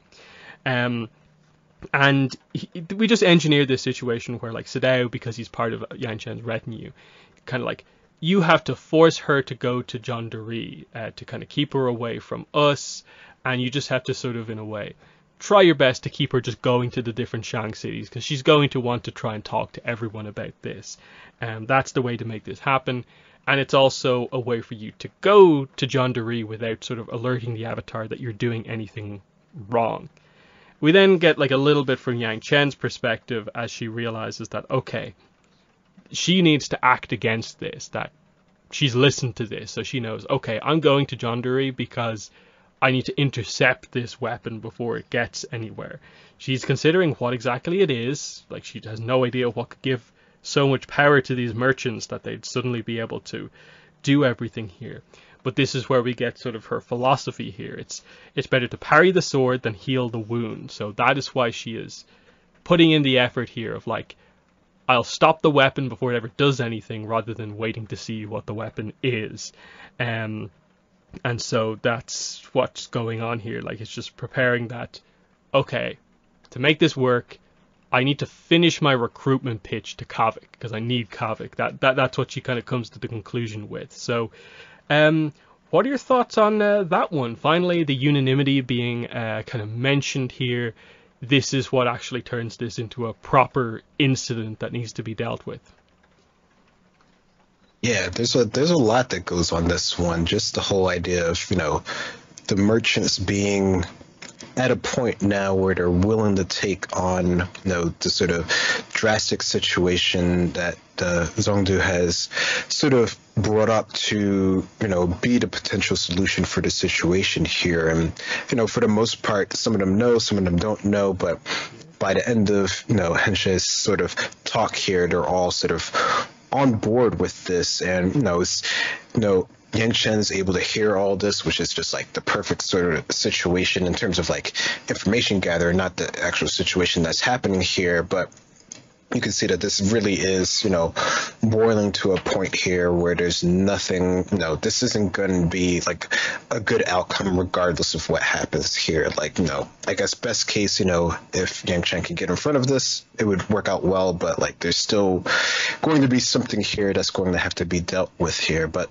Yang Chen is pretty set on this sort of, path that she's taking here. And, I think she mentions later on or in this chapter, like, what would have happened if she would have taken a different route with Old Iron here. So she's using that sort of idea, and that's her own sort of like past sort of regret, is in addition to all of her sort of past lives where they definitely needed to be, or in retrospect, they thought that it should have been helpful to be sort of more active in the situation. So this is definitely going to be her chance here to sort of confront whatever unanimity actually is, before it becomes hopefully a potential problem here. But no, it definitely is sort of like really sort of setting the stage for what's happening in the future, and really showing sort of like the cracks in Henshe's sort of like facade here of he really isn't, caring about, sort of the people or the city. He really is just about for himself, which is just sort of like how the Shang cities tend to work in general. And we're just really sort of seeing that in the forefront here, as well as Yang Chen. Yeah, like the big thing for me for this chapter is just the lack of effort the Shangs want to put in versus the amount of effort Yang Chen puts in. That she's giving them the solution. They just don't want to be leaders. Like, imagine we have to implement reforms that the Avatar is telling us to do. Nah, we won't do that. Let's get this mysterious weapon most of us don't know anything about and gain power over the Earth King, and that will work out better for us. It's just this sort of like, they'll take the easy grasp for power over the help the people and slowly improve things, and things will be better for you, and you'll be better leaders overall. Like, it's just that sense of there's a difference between these sort of like mid to low level nobles who suddenly have a kind of high position and the actual world leaders. And there's that sort of sense of like, there's no quality leadership among the Shang merchants, apart from maybe Chaisi, who we do get referenced here. But I like that contrast of just that Yang Chen's issues in this book are with people who are just not good leaders, and they're just out for money. But anyway, next chapter we go back to Kavik's perspective, and he is going to give the letter that he stole from Yang Chen to his information broker, Q. And it's sort of revealed, like, over the next couple of chapters that, like, okay, Yang Chen knew about the letter that Kavik took. She's just let him go ahead with this as a way to just keep things going normally. It won't matter. She usually spreads fake letters around anyway. So, okay, Kavik, fulfill your deal. This way you stay sort of undercover. You've done what you've been asked to do. The first stage of this is that we find out that Kavik does this deal and he doesn't get money for it. He gets information in exchange for the letter. And Q tells him that he's finally found something out about Kalyan, that he got a pass out of the city and left. The information is, it doesn't directly confirm it's Kalyan, but it's noted that like someone who only had 8 fingers left the city. And Kavik's interpretation of this is like, oh, it's as simple as that. Like, he wasn't kidnapped or taken out in some way. He just got a pass and left and has never got back into contact with the family. So it sort of alters his kind of like goal, his mission, and how he feels about the situation. He still wants to know more, but it's changed things a little bit. Throughout this, we do get little flashbacks of like the first time the brothers like arrived at Bin stepping off the boat for the first time, and just Kalyan being a good brother to Kavik. But that, in a way, arriving on Bin things changed. And so we get this, in a way, from Kavik's perspective, what happened with Kalyan, that he quickly left the usual job that the Water Tribe people take in Bin He started errand running. He got the family the new house. That's how they have the fancy house. He gave that to them. But it seems like he basically did this by taking Water Tribe contracts and giving them like away. So he's basically messed up the reputation of the family within the Water Tribe district, which is why Kavik and his family have a bad reputation among the other people, and why like Kavik doesn't really have any friends as such. And the chapter just ends with the idea that Q and Kavik have a little bit of a friendly relationship. They're basically friends. Q is going to head for Taku with this information and hopefully make a better life for himself. But he does say, like, if you do find Kalyan again, like, give him my best. So just that, he worked for an information broker he sort of respected to a certain degree, even if it is quite low level here. I thought this was a really good chapter. I liked knowing the sort of Kalyan story of, like, you kind of wonder, okay, what happened here? He, in a way, the information Q gives him here connects the final part of the story of, like, oh, he was planning to get out from the start. That's why he was being so secretive. He just got the family a new house and left, and he felt that was all he had to do. And you have these different perspectives on the character at this point, but it's an intriguing chapter because it does change how Kavik sort of views the whole Kalyan situation. Otherwise, as we learn in the next chapter, this is just like the next stage of the Kavik Yangchen partnership. But what are your thoughts on this chapter? Yeah, it definitely gives a pretty, stark personality, or just sort of situational idea of how Kavik views his brother, Kalyan, and how he just, it really seems like he just sort of like up and left in this situation here, which, like you said, it definitely gives a different sort of perspective to how Kavik wants to deal with this. And you can definitely see sort of like the inner turmoil that he has over his brother apparently seemingly just sort of leaving the family on their own.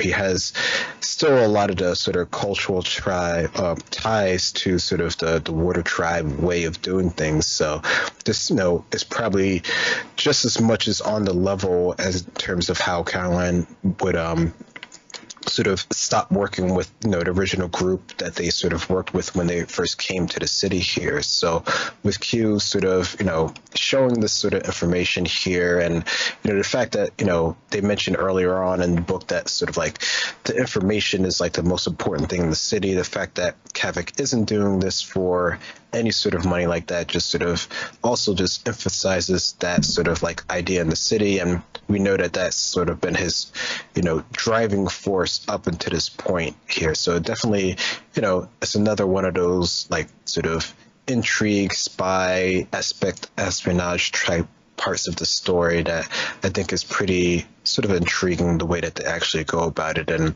it's towards Kavik's sort of hopeful sort of resolution of things, but you can see that this just makes him even more sort of like depressed on the situation that he has to deal with even before the next thing that comes up.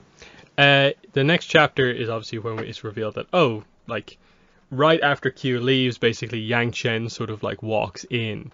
She's in like full disguise. She's got like a wig on. like no one would know it's her. Basically, she's fully covered. She's got like bangs over her arrow tattoo and stuff like that. Kavak's very surprised by this, but like it's like this fits, Yang Chen. Of course, she'd be a master of disguise as well. So she tells him more honestly about like what is the job. She tells him about unanimity, and that basically in exchange for this, Kavak would like passes for himself and his family out of the city. She agrees, but they get across the idea that because of the way getting the passes works, she'll have to get that like afterwards. He will have to do the job first, then the passes will come. And there's just a little bit of a sense of like they don't completely trust each other at this point, but they get around to like the agreement of kind of what's going to happen. You definitely get the sense that the stuff with Kalyan from the previous chapter not having maybe gone the way Kavak wanted makes him a little bit more inclined to kind of like agree to this deal. So he kind of like, okay, fine, let's do it. She gives him one final test. She does the whole like kind of lie detector thing, asks him, do you work for any of the Shang merchants? No. Who did you give the money to? Mama Yunarak. Okay. And she's kind of like, okay, you passed. Okay, I'll trust you for now. And they just kind of like share a drink to like the start of their new sort of partnership. But there's still a sense where they're both like eyeing each other up as this happens. So the trust isn't completely there yet, but this could work out is sort of the idea that you get. There are some fun other moments with like Yang Chen constantly interacting with the guy who runs the tea shop, to the point where like Kavak interprets this as like she's now a member of the tea shop man's like family. That's how close they got just with their conversations with each other. And he sees that like she is good with people, and that as an avatar she likes to speak to the people. He noted that with his family. He noted that here with the person with the tea shop. She asks them questions about their life to learn what the place is like. So another point in Yang Chen's favor for Kavak, but he also is a little kind of confused about how part of her is this like perfect avatar, but then there's all this spying aspect. What's going on there? He's confused by her as well. But what are your thoughts on this chapter? Definitely, he's very confused by her. I think, they really drive home the point that she really has like a different way of doing things than other avatars, or at least from the current perception that people have of the avatar. Like, she's the fact that she's, doing dealings in this sort of like back alley tea shop is something that like, I think maybe not from Kavak directly, but just from everything that he's sort of absorbed is just, not how the avatar would do things. Just the fact that she has to sort of like go through the whole idea of like really sort of like grilling him on like, is he in the pocket of any other Shangs? Is he really doing this for himself? Where did he sort of give the money to? It really speaks to sort of, I guess, what Yang Chen has had to deal with in the past as being an avatar. And, she hasn't been alive that long, but she's had enough, experience and dealings with that. This is a real sort of like, factor for her, trusting people. And yeah, like you said, she doesn't, they're not 100% on like a perfect trust level at the end of this sort of chapter here, but they can see that they have like a mutual interest here, even if she doesn't particularly like the fact that she has, basically a holdover on him because he wants to get out of the city.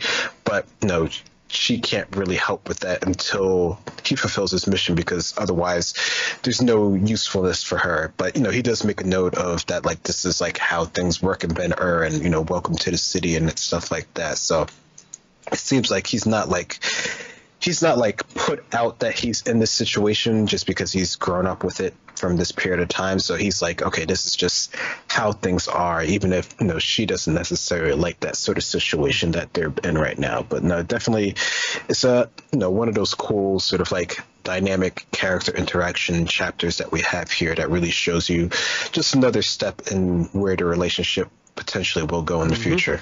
The last chapter that we're going to cover for today, the Northern Air Temple. So straight away we get the idea, like straight up, Kavak leaves Ben-Ur, something he hasn't been able to do this whole time, and Yang Chen has just made it happen immediately. He's acting as like a member of this kind of like relief group, kind of heading up the mountains, like towards the Northern Air Temple, and he's just with them as they're doing all their stuff. They arrive at like a nearby hospital, basically, which is where he finds Yang Chen, and she's healing everyone. And basically, we build up to this big moment where there's this woman who has a really bad fever. They need lots of water to heal her, but there's no baths available. So Kavik is just like, got it. He goes outside, melts a bunch of the snow, brings in a big orb of water, and together, in kind of like joint water bending, Kavik and Yang Chen heal this woman. And it's this kind of notable like experience for Kavik to kind of, he's not a healer himself, but to sort of be connected to the water as healing is happening, and together they make it work. And he sort of in doing this sort of like proves himself to like the abbot there, when otherwise he was sort of being critical of like Yang Chen and him for like, you bring your spies with you like towards the temple, like what are you doing, Yang Chen? But he trusts Kavik a little bit more coming out of that.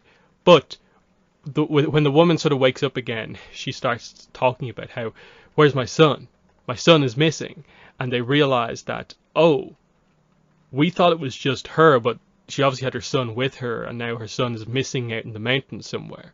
And you get this idea that the reason that there are so many injured and sick people here in this mountain hospital, basically, is that this is the people just trying to like force their way and escape out of Bin that they come out sort of unprepared, not ready for the snowy environment up north, and things go wrong, people get lost in the mountains, and this is why there's so many people to heal. So another result of the poor management of Bin is sort of the Northern Air Temple having to look after a lot of people. So an interesting kind of using the surrounding geography nicely here with the idea of like, oh yeah, Bin it's a couple of hours away from the Northern Air Temple, and then the Northern Water Tribe is just a couple of hours by boat up from there. So it's a nice use of all of that. And again, a nice moment of Kavik proving himself that he didn't have to do this, but he jumps into action immediately and really proves himself to the people around him that he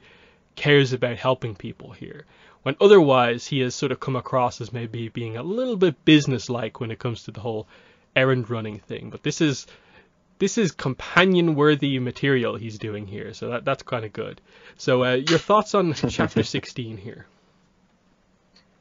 Yeah, he definitely has the worthy sort of potential, and they think they do a good job of showing that across here. I think as soon as they, start to tell this chapter of him sort of like leaving the city here, even if it's under false pretenses, you can, get the idea that his, way of thinking in the city, can be swayed. Like he hasn't been completely sort of, I guess you could say, like corrupted by the city way or Ben Er's way or the Shang City's way of thinking. Like, he makes note of, the different things that happen while they're going along the mountain pass. Like, he's also like in awe of like, seeing the air temple when they first come upon it outside, along with the other people that in the sort of like group to like provide, supplies to this sort of city here. Like, even when they get to this sort of like land-based like avatar village here, or air nomad village,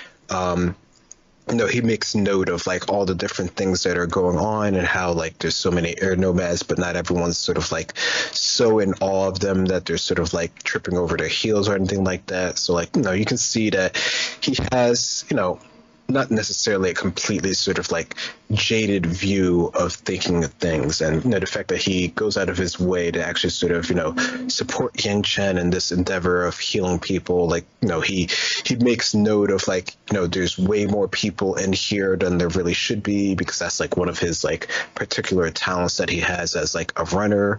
So no, it definitely shows him in sort of like a different light that we've seen up until this point, and it definitely works towards his benefit, at least initially here, in terms of like winning over the sort of respect of the people in the current situation. Yeah, I think this is the chapter where we also learn about the people who live nearby the air temples, but not in the air temples. They're not air nomads, but they support the air nomads. Like they're like farmers who like grow the food for them and like I suppose follow some of the beliefs, but they're not fully involved. They're like pseudo air acolytes. I thought that was an interesting idea.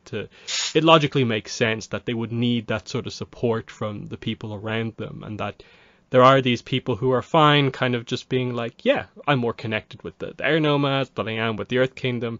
Yeah, I'll happily like just be a farmer here and give away most of my crops to the air nomads because they'll help me, I'll help them.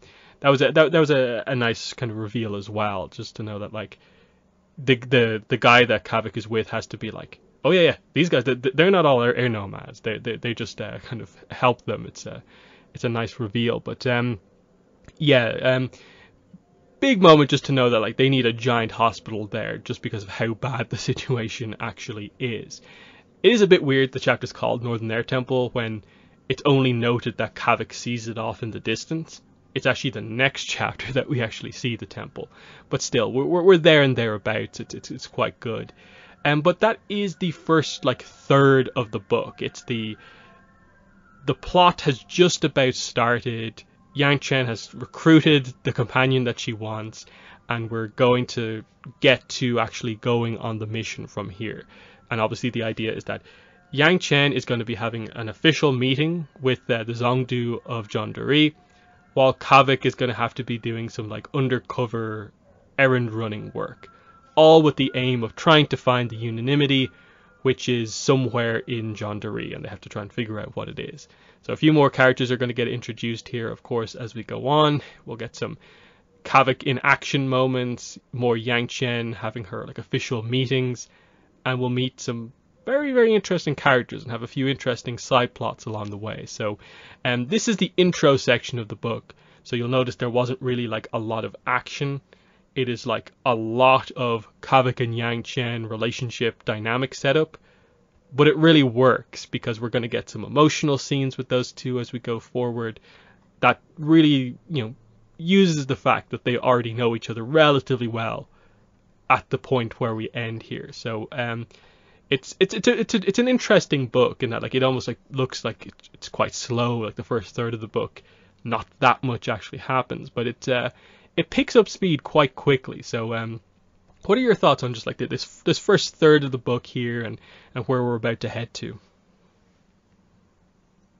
Yeah, I don't know. I think it could feel potentially slow, but I think because they're, the way that it's structured and the fact that they're sort of pushing forward towards like a specific goal, and you do have your characters that are sort of like, moving towards like specific goals in mind, it doesn't quite feel as slow as you might think, because you do, even if what they're going for initially doesn't really matter in the grand scheme of things, or you don't know how much it matters in the grand scheme of things, like at least you have the idea of what Kavik is going for, what Yangchen is going for, even before unanimity comes into play. You can see that there's things happening.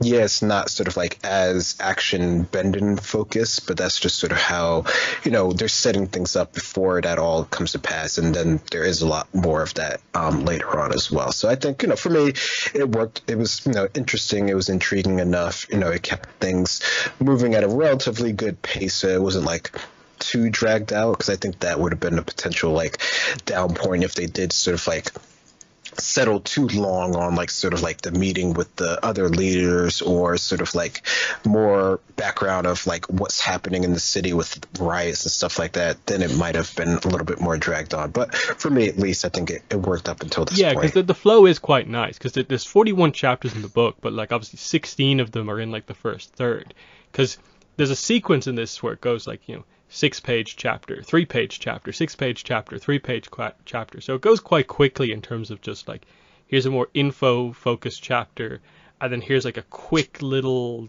action dynamic scene that just kind of helps to keep it kind of moving on pretty nicely. And that like, I don't think you can accuse the book of getting bogged down in politics, because even when they explain like the Platinum Affair, it's a really cool, like quick, brief overview that gets you right up to speed on what it is.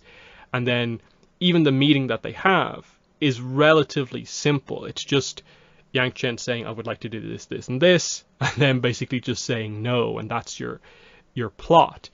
Yes, as you go through the chapters, you learn bits and pieces about Bin-Er, about the problems, and you learn stuff about like Kalyan, how the Water Tribe District works, and so on. But I think that all works, and it's just that typical FCE style of doing world building as he kind of moves along. And I think the highlight here is just that they devote a lot of time to developing this back and forth. Their banter is really fun as we go through the book, and it only gets better as we go forward. Yeah, I gained a huge appreciation for this early section when I did my chapter analysis videos, and it does flow very nicely, and that we're fully set up at this point for the middle section of the book. So we'll be covering that next week on the podcast. But other than that, that has been episode 248 of the Avatar Online podcast. It's been myself and Greg. Thanks for watching, and bye. Bye-bye.